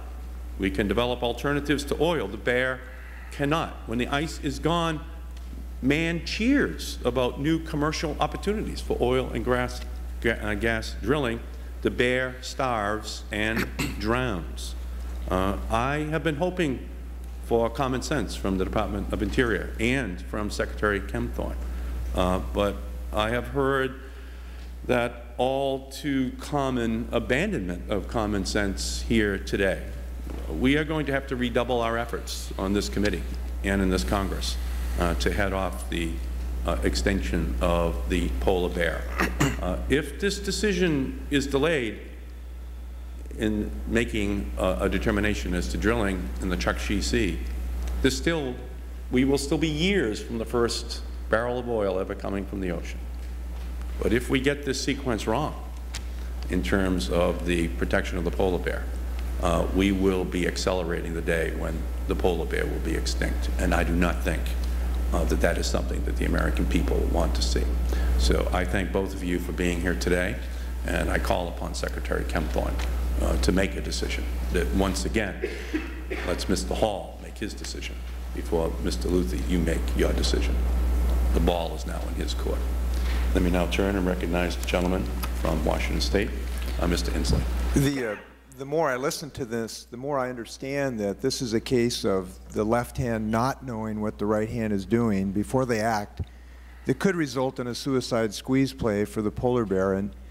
And this is a big deal. I've come from the Seattle area where Dr. Cecilia Bitz is, who's predicted the demise of the ice cap, where George Devoshi is, who's been studying the Arctic for 25 years now and is starting for the first time to see starved polar bears wash up on the beaches that he's been studying for 25 years, where he's seen very significant changes in migratory bird habits. So it's a big deal in the country I come from. And I want to focus on the fact that this left hand not knowing what the right hand is doing is very important. It's clear, isn't it, Mr. Luthi, that if you do this leasing and then there's a designation of a status by the agency, it'll be too late for you to do what the agency may want you to do. Isn't that right? Mr. Chairman, Representative Inslee, taking some liberty with what you mean, should we go ahead with the leasing sale and offer the leases for sale and some are purchased, then the decision is made by the Department on the status of the bear. We've lost something is what I believe you're indicating, correct? Yeah, we've lost the ability to do what the federal government is charged by the taxpayers to do, which is to protect the polar bear. Now, if they make the designation before this, they might compel you to reduce the sale by 10%, for instance, and you could reduce the sale by 10% geographically. But after you issue these leases, and then there's a designation, and then the agency says, wait, we got to reduce this by 10% to have an acceptable risk to the bear, then isn't it true that it's too late for you to go back and terminate the leases? Mr. Chairman, Congressman Inslee, I disagree, one, with the left hand doesn't know what the right hand is doing. I'm not asking you about, you don't like my metaphors. And we will, excuse me, I want you to answer my question. You may not like my metaphors, but I want to answer my question. If they designate the bear and you have already issued the leases, you cannot terminate the leases legally, can you?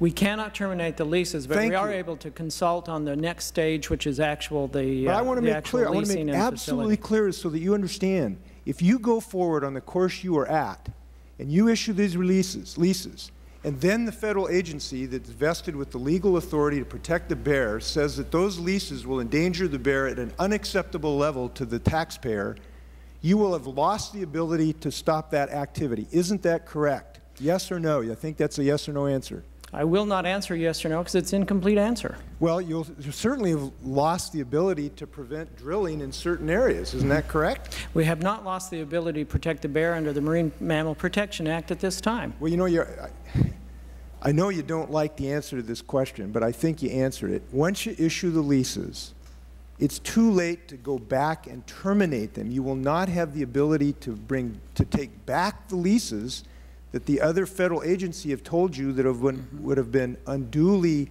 dangerous to the bear. Isn't that correct? Correct. Thank you. We have the ability to condition those leases, however, to protect the bear under the Endangered Species Act. Thank you. I think you've answered my question. Now, the other thing that was a little soft soap in this 33 to 51% chance, I want to make sure I understand this. I want to read you the paragraph on page ES4 of your document. Over the life of the hypothetical development and production that could follow from the lease sale, other effects are possible from events such as a large accidental oil spill or natural gas release. We estimate the chance of a large spill greater than or equal to 1,000 BBL occurring and entering offshore waters is within a range of 33-51%. That's a direct quote. Now, I've heard some suggest, well, no, that's really not considering all the whiz-bang technology we have.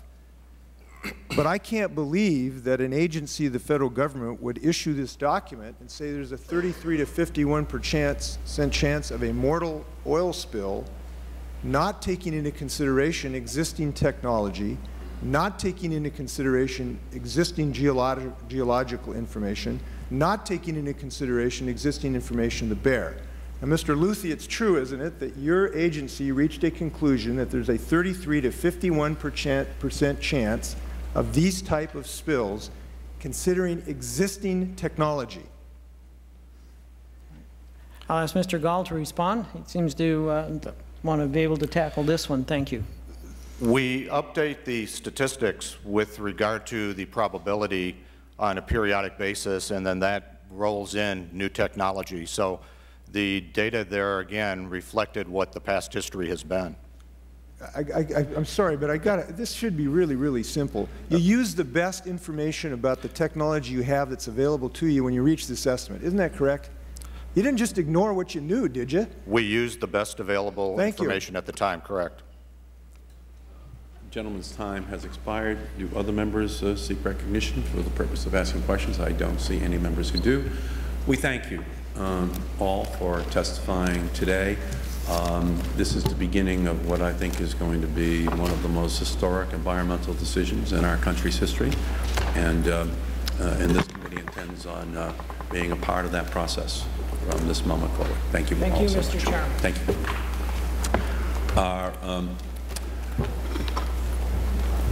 We have a very distinguished second panel as well,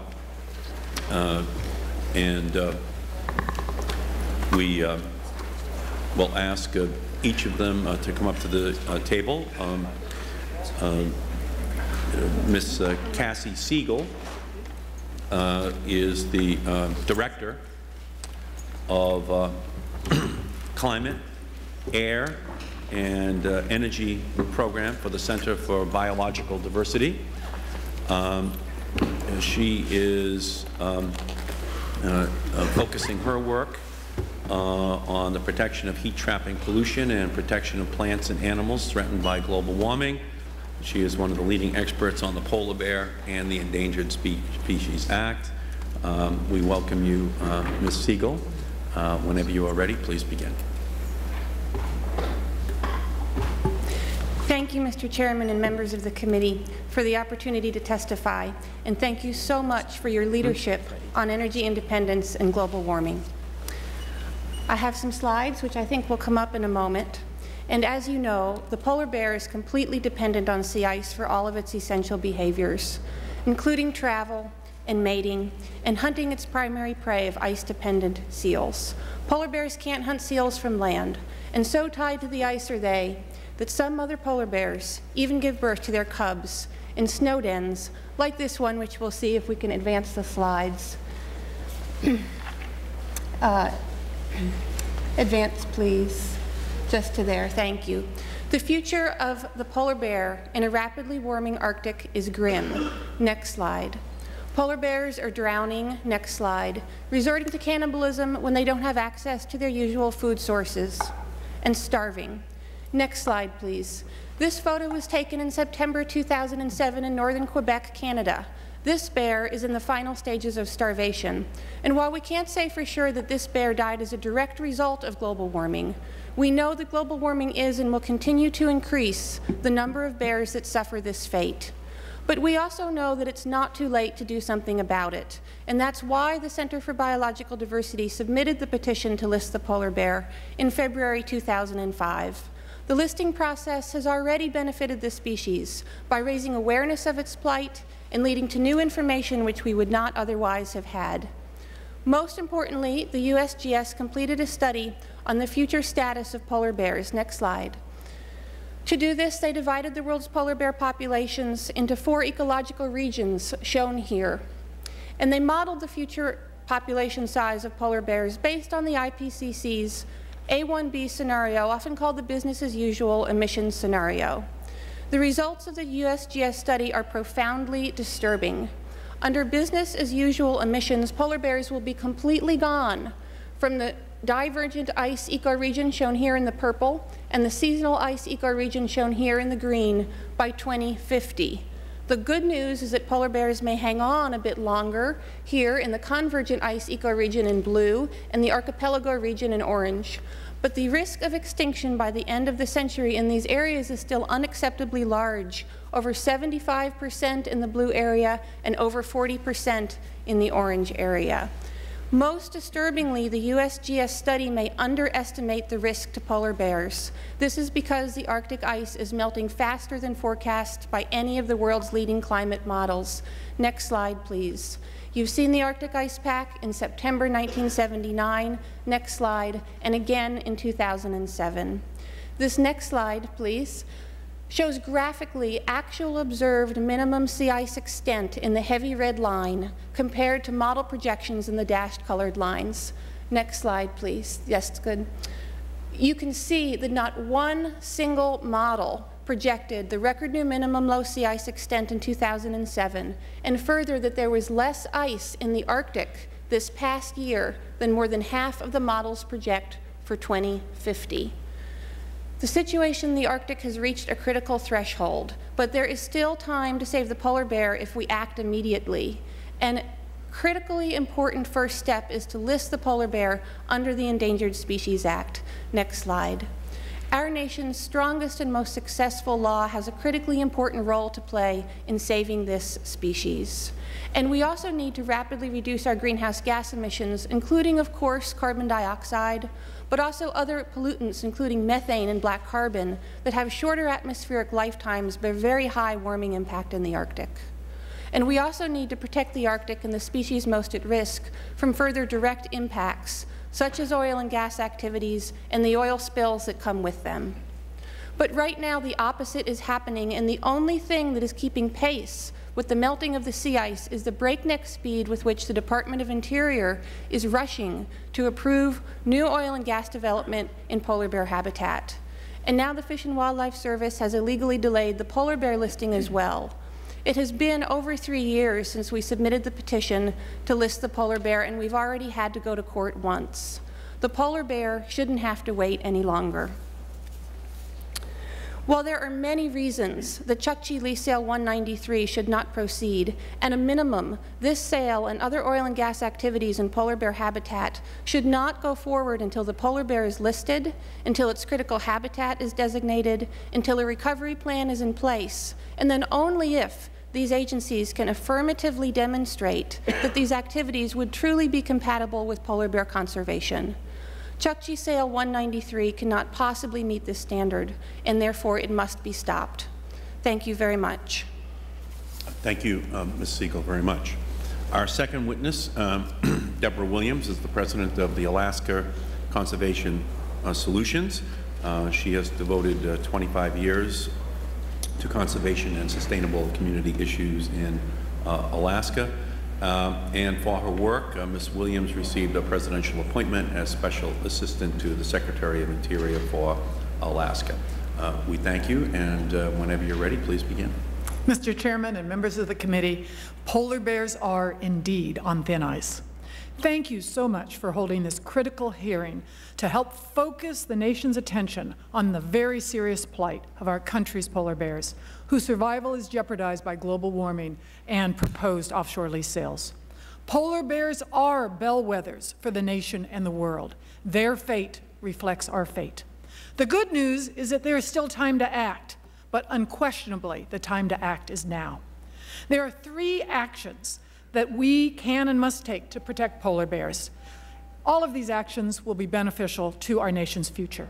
First, as has been well described, we must postpone the Chukchi lease sale until adequate information regarding polar bears and other key species is available, and certainly we cannot hold this lease sale until polar bears are listed under the Endangered Species Act and their critical habitat designated. Secondly, we must provide critically needed funding for polar bear research and management, especially for the Chukchi population. And third, we must, of course, pass comprehensive legislation substantially reducing greenhouse gas emissions. Next slide. Alaska has warmed at a rate 4 times faster than the rest of the world, as shown in that previous slide. There we go. Oh, no. Oh, we're having fun. Previous. There we go. As shown in red. And in fact, the Arctic Ocean is the warmest ever recorded in some locations, 5 degrees centigrade above normal. Next slide. Sea ice has reduced dramatically in Arctic waters, especially, committee members, you can see where the Chukchi Sea is. That is where the dramatic reduction has occurred. As Dr. Stephen Amstrup has stated, our results have demonstrated that as the sea ice goes, so goes the polar bear. Next slide. As evidenced by cannibalism, and these are slides of the brutal, bloody fingerprints of global warming as it relates to polar bears. As evidenced by cannibalism, starvation, drownings, decreased cub survival, small skull size, and more, the evidence is compelling. Alaska polar bears are suffering from the effects of global warming right now. Given the above, does it make sense to add a substantial additional risk to the survival of polar bears from the Chukchi lease sale that is scheduled to take place in less than a month? Absolutely not. The sale must be postponed. Next slide. The Chukchi is an amazing part of our national heritage and home to the Chukchi bearing population of polar bears. Overall, this extraordinary sea nourishes humans and a myriad of other very valuable species. This slide shows the vast extent of the proposed Chukchi lease sale, which is in red, and how it overlaps with the American managed population of the Chukchi polar bears. Stunning. Almost all of the critical polar bear denning, locational sites is covered by this Chukchi lease sale. Now, 3 critical points. We do not know enough about the Chukchi Sea population of polar bears or the biology of the Chukchi Sea to make an informed decision about this sale. We simply do not know how many polar bears there are in the Chukchi Sea. We don't know where they're distributed. Every federal agency admits one of the following: that a reliable population estimate for the Chukchi Bering Sea currently does not exist, quote unquote, that existing population estimates, quote, are to be considered of little value for management, unquote, and that the population, quote, is already declining. In addition to polar bears, numerous valuable species of whales, walruses, seals, birds, and fish exist in the Chukchi Sea, but this, next slide, is what I think, and the next slide, is one of the most important statements made by a federal agency. And that is looking at the Chukchi area as a whole. The National Marine Fisheries Service has said, quote, the information necessary to properly assess the biological effects of Sale 193 is not available, close quote. Congress would never make a decision with this little information. It is irresponsible. This kind of ignorance is not bliss to polar bears or the other denizens of the Chukchi, especially when this ignorance is serving as the basis for proceeding with a very risky lease sale. Next slide. We do, however, know that there have been major impacts from oil development in Alaska. For example, there is an average of over 500 spills from the North Slope oil industry each year, and as the Exxon Valdez oil spill underscores, human error can cause massive, devastating oil spill damage. Oil spills are a particularly serious problem for the Chukchi, as Dr. Steve Amstrup stated repeatedly.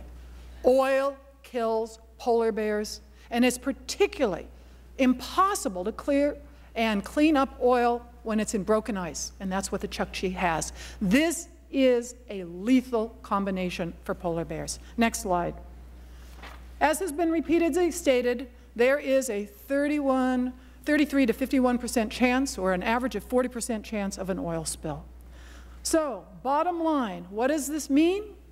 As you have stated, Mr. Chairman, even MMS says that, quote, due to the magnitude of potential mortality as a result of an oil spill, Cell 193 could result in significant adverse impacts to polar bears. As Special Assistant, I supported several oil and gas lease sales, but I do not support leasing the Chukchi at this time. It is irresponsible. And, Mr. Chairman, there are better alternatives. Next slide. That wind farm is at Kotzebue, which borders the Chukchi Sea. We have tremendous renewable energy in this area. Next slide. Before closing, I do want to emphasize the need for Congress to fund necessary research and management efforts for the protection of the Chukchi and our nation's other population of polar bears. And of course, the final comment is, first and foremost, in addition to these actions, we must dramatically reduce our emissions. Last statement. We are a compassionate country filled with innovation and renewable energy resources. We do not need to write a death sentence for polar bears from premature, ill-advised offshore leasing and recklessly high emissions of greenhouse gases. We can do better. And for the sake of polar bears, ourselves, and future generations, we must. We thank you so much, Ms. Williams. Our final witness is Ms. Jamie Rappaport Clark, the Executive Vice President of Defenders of Wildlife. She has spent 20 years in government service, primarily with the U.S. Fish and Wildlife Service, where she served as director from 1997 to 2001. We thank you so much for being here. Whenever you're ready, please begin. Thank you. Good morning, Mr. Chairman and members of the Select Committee. Thank you for inviting me to testify today. This hearing today highlights the conflicted and misguided priorities of this current administration. On the one hand, the Bush administration continues to drag its feet on protecting polar bears under the Endangered Species Act. On the other hand, it's rushing forward with its proposal to sell oil and gas leases on nearly 30 million acres in the Chukchi Sea in the heart of critically important polar bear habitat. At the very least, this creates an appearance of once again allowing politics to trump science in endangered species decision-making. As the Chair mentioned, as a longtime career biologist with the Federal Government before becoming Director of the Fish and Wildlife Service, I know firsthand the challenges faced by the dedicated professionals implementing the Endangered Species Act, and consequently I'm certainly reluctant to criticize them. However, I cannot ignore what this administration's political appointees have done to the administration of the ESA and our other conservation laws. This administration has repeatedly engaged in political manipulation of science and conservation. The Interior Department's own Inspector General exposed cases of inappropriate political interference with the professional assessments and recommendations of the Department's biologists, scientists, and wildlife managers in endangered species listings and critical habitat determinations, decisions which the Department has now been forced to revisit at a significant cost to taxpayers. Thus, when the administration delays listing while at the same time promoting new oil and gas leasing in critical polar bear habitat, it is reasonable, I believe, to suspect that it is once again putting political interest before conservation. There are numerous factors that support listing polar bears under the Endangered Species Act. Above all known threats, however, is the unequivocal loss of polar bear habitat due to global warming. The polar bear's Arctic sea ice is literally melting away, as my colleagues just demonstrated. Interior's own scientists have concluded that if we continue business as usual, there will be no wild polar bears left in the United States by 2050. Clearly, there is no scientific rationale for further delay. Polar bears should be listed immediately. Once the Interior Department proposed to list polar bears, the Minerals Management Service and Fish and Wildlife Service were obligated by law to determine whether oil and gas leasing in the Chukchi Sea is likely to jeopardize polar bears, and if so, to confer on the leasing and its impacts. After polar bears are listed, the agencies must consult under the ESA to ensure that the listing is not likely to jeopardize their continued existence. It would fly in the face of the precautionary approach to the Endangered Species Act if the Interior Department were able to take advantage of its own delay in making a listing decision in order to expedite oil and gas leasing in the Chukchi Sea without fully evaluating the potential harm to polar bears. At a minimum, the administration should delay any leasing in the Chukchi or any other polar bear habitat until the listing decision has been made and consultation requirements are fully met. The potential harm to polar bears from oil and gas leasing in the Chukchi Sea is substantial. Such development is highly risky and detrimental to polar bears and other Arctic wildlife. And most disturbing, there's no technology to respond to and clean up spilled oil at sea in conditions that are prevalent in the Arctic. The impact of promoting additional burning of fossil fuels will add further pressure to an already stressed polar bear population. We cannot continue business as usual. The plight of the polar bears is a warning to all of us that we need to act now to reduce our use of fossil fuels. In conclusion, the Bush administration should move forward immediately to list the polar bear and to fully comply with the Endangered Species Act. The administration should also withdraw the proposed oil and gas leases in the Chukchi Sea and should refrain from any further leasing in polar bear habitat until adequate measures are in place to protect the polar bears and their habitat from the harmful effects of such development. Most importantly, the administration should stop their foot-dragging and work with the Congress to develop an energy policy that will reduce our use of fossil fuels and our production of greenhouse gas pollution. If we act now, there's hope for the polar bears, the Arctic ecosystem, for ourselves and our children. Thank you, Mr. Chairman, for the opportunity to testify, and I'm happy to respond to questions. Thank you, Ms. Clark, very much. We thank each one of you. The Chair recognizes himself for a round of questions. Ms. Clark, you support delaying the decision on the leasing in the Chukchi Sea until there is a decision made on the listing of the polar bear. Absolutely, Mr. Chairman. It just makes common sense. Now, when you had the job of running the Fish and Wildlife Service. Would you have made a recommendation to the Secretary of Interior to make that decision? Unequivocally, yes. You would have. And would it be appropriate for you to make a recommendation to the Secretary? Yes. And so Secretary Babbitt did welcome those kind of recommendations? Yes, he did. Okay, great. Thank you. That's very helpful to me because, again, Secretary Kempthorne obviously has a huge decision to make here. And does he have it within his power to rectify this problem? Yes, he does, Mr. Chairman. On the one hand, he has an obvious statutory responsibility to make a decision based on the best science available whether or not the polar bear deserves the protection of the Endangered Species Act. On the other hand, he has a somewhat discretionary decision on timing of oil and gas leasing in the Chukchi. Very different decisions. But decisions within his Both power? within his purview, absolutely. Okay, well, I think that's important for the public to know. Yes.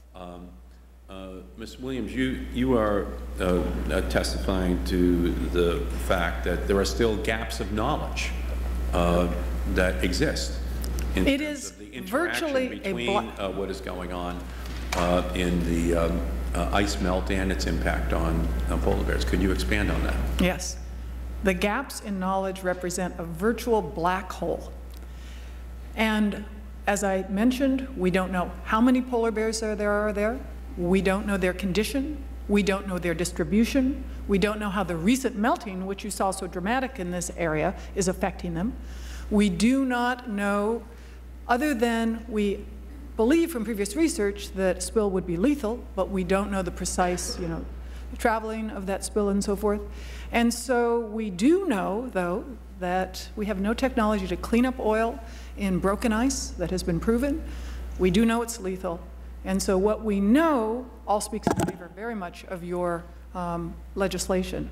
What we don't know also speaks in favor of your legislation. Thank you, Ms. Williams. And Ms. Siegel, you heard what Ms. Clark and Ms. Williams said, both about the decision that Secretary Kempthorne can make and the gaps in knowledge that exist. Would you like to expand upon either one of those thoughts? Thank you, Mr. Chairman. I believe that there's many reasons that Chukchi lease sale 193 should not go forward, but the fact that the polar bear has not yet been listed and that the process has now dragged on for nearly 3 years when it is supposed to be completed within 2 years is reason enough to halt this sale. I think that's absolutely all we really have to know, that there's a year delay already in protection of the polar bear, but no time can be lost in the leasing of oil and gas drilling in the area where the polar bear lives and has to have a habitat if it is to survive. So that's the equation, and we have to ensure that the Secretary of Interior makes the right decision or the Congress makes it for him. Yes. Mr. Markey, if I could add, I think, in listening to the testimony, one of the most significant revelations as I was listening to it relates to what the decision is that has to be made. The decision by the Secretary and the Director regarding the polar bear needs to be made based on the best scientific information available. They seem to be trying to solve the cause of endangerment before making the call that it's endangered. The Endangered Species Act does not call for that. It calls for a decision to be made on the biological status of the species at this time, and all of the kind of initiatives, innovations, other opportunities governing recovery will take over after that. But they're not going to solve the problem without declaring it. Okay. Thank you, Ms. Clark. That's very helpful. And I think I will include that in my in the language which I use to accompany the legislation as I'm introducing. I think that's very helpful. My time has expired. Let me now turn and recognize the gentleman from Missouri. The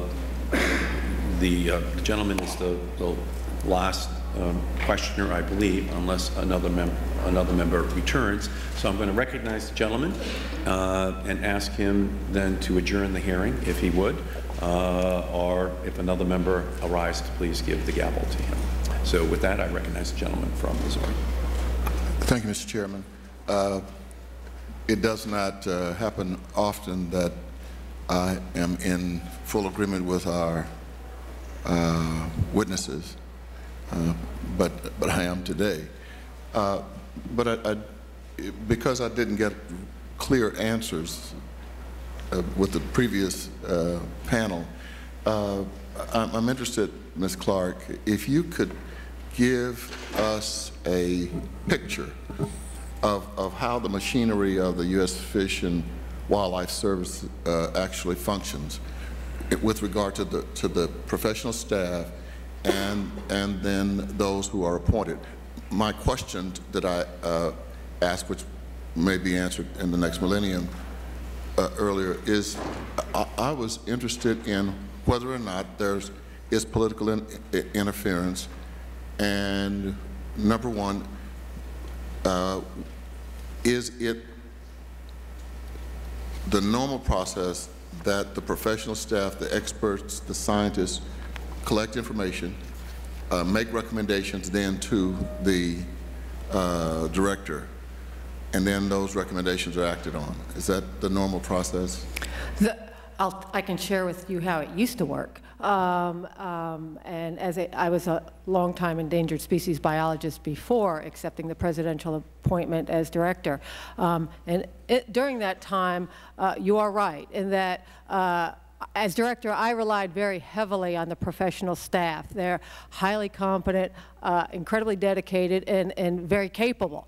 And they would conduct all the science and all the kind of analytics. They're closest to the ground, closest to the species, and certainly the most knowledgeable about the scientific effects. They would then make a recommendation that would be moved through the regional office and into Washington. The responsibility of those of us in Washington were to review the science and ensure that it complied with the policy and statutory requirements of, in this case, the Endangered Species Act. While certainly it was, there's the opportunity for the policymakers, political appointees to come up or to result with a different conclusion than the recommendation of the scientists and biologists, it was absolutely unheard of that the policymakers would change the underlying science. Congressman Cleaver, if Yes. I might elaborate a little bit. Over the past 7 years, the Bush administration has essentially shut down the listing program for endangered species. This administration has listed fewer species than any administration in history, and it's not because of a lack of worthy candidates. Overall, there are 279 species that are official candidates that have been waiting an average of 19 years for protection. Secretary Kempthorne has gone 617 days without listing a single species under the Endangered Species Act. The second longest delay in history was in 1981, when then Secretary of the Interior James Watt went 382 days without listing a species. And in that situation, Congress quickly amended the Act to include the strict statutory deadlines for listing species that we now have. We have repeatedly seen political appointees in this administration use delays, such as the current delay with the polar bear listing, to interfere with the conclusions of service biologists. One example from a similar situation concerns a species called the California tiger salamander. The service was under a court order to issue a final listing decision for this species and asked the court for more time. This time was then used by the political appointee to overrule the judgment of agency scientists, and the court later ruled that the request for a delay had been used to illegally reduce protection for that species. Under investigation by Congress and the Inspector General, the service has admitted to political interference in 7 listing decisions, which involved former Assistant Secretary Secretary Julie McDonald, but has not actually committed to correcting this interference. And the Center for Biological Diversity has found evidence of political interference in additional 55 Endangered Species Act listing decisions that the agency has refused to address. And this is why we are so concerned with the current delay in the listing decision for the polar bear. I think there's unanimity, at least on this side, that we do need to act, and that the delay is unfortunately politically motivated. We've seen reports from staff bleached in other areas of our government over the past few years, and so it will not be a shock to see it happen here. Ms. Williams, my final question: how far can polar bears swim? They can swim long distances. Part of it depends on the conditions, but it is important to note that when polar bears swim, they use a lot of energy. They're really designed to swim from iceberg to iceberg, or short distances where there's no ice. They're not designed to swim 500 miles, which some of the projections show the ice will be 500 miles offshore, and polar bears will have the great challenge of swimming 500 miles from the edge of the ice to come on land to den. What we found, and it was actually MMS scientists that found, that with diminished ice several years ago, there was a storm, and they have found more and more polar bears in the water as opposed to on ice because there's less ice. And it was those MMS scientists that found the drowned polar bears. And polar bears were drowned after that storm because they didn't have enough ice to rest on and to seek refuge on. So polar bears can drown when they have too far to swim. They can use too much energy when they have too far to swim. It can affect their denning activities and other activities. So polar bears, again, were designed biologically to be on ice, not swimming on water except for short distances. So the more the ice retreats, the worse it is for polar bears. And of course, polar bears swimming through oil, as we know from a study that was done by Canadian scientists, is lethal. I'm going to turn this over to Ms. Inslee, but I was trying to make a point earlier, and perhaps I didn't make it as yes, I did. It was clear. When we talk about cleanup of an oil spill, we're not talking about reversing the impact completely of that oil spill. And I was trying to point out that after the USS Arizona was damaged and went under, that 60 years later it's still leaking oil. If you went there today, you'd see oil bubbling up. And Mr. Cleaver, if I may respond to that, one of my jobs when I was special assistant was to serve on the Exxon Valdez Trustee Council. And as you know, the Exxon Valdez oil spill occurred almost 19 years ago. There is still dramatic oil residues and release from that spill today. We also know from Exxon Valdez, the spill cleanup process failed. And when you combine what we see from spills throughout the nation and the world, and the failure of spill cleanup to begin with, the long residual life of oil spills, and when you combine that with the Chukchi Sea, which is the worst possible conditions for even trying to spill ice. Imagine that you just have this big tub filled with ice cubes, and you pour oil in there. How are you going to get the oil out between the ice cubes? Various demonstration projects have been tried, and they have failed, and even under the best of circumstances, to clean up that oil in those conditions. So we have a triple whammy condition in the Chukchi Sea. It could not be worse for polar bears with respect to spills. And we've established that the likelihood of a major oil spill is 33 to 51%. Thank you very kindly. Mr. Inslee. Thank you. Before I forget, I enter into the record the environmental impact statement that I was referring to in my previous questions. This planned sequence of events to allow this leasing before this designation just makes me harken back. I'm real glad that we didn't allow DDT before we had the designation of the bald eagle. I saw 4 of them sitting on pilings outside where I lived the other day, and I think it would be a similar type of tragedy. So I appreciate your work being here. I want to ask you about hunting issues. Hunting of polar bears now is prohibited by the Marine Mammal Protection Act, but it's allowed for people to go out and hunt in Canada and bring them back as trophies. And I'm told there's some significant decline going on in the Hudson Bay polar bear population. If there is a designation, how would it affect that loophole? Could the agency close that loophole, or would it require statutory action? Thank you, Congressman Inslee. When a species is listed as threatened or endangered under the Endangered Species Act, it is automatically designated as depleted under the Marine Mammal Protection Act. And under normal circumstances, species that are designated as depleted under the Marine Mammal Protection Act are not eligible for the approval of sport-hunted trophies from Canada. So it is possible that if the polar bear is listed under the Endangered Species Act, that importation of sport-hunted polar bear trophies from Canada will no longer be possible. I would note, however, that Director Hall at the press conference last week, when he announced the delay on the listing decision, did also note that it might be possible to apply for an exemption from this process from the Marine Mammal Commission. And what is the science to date about the decline of the Hudson species, whether it's related to global warming or hunting or both or other reasons? Could you give us any insight on that?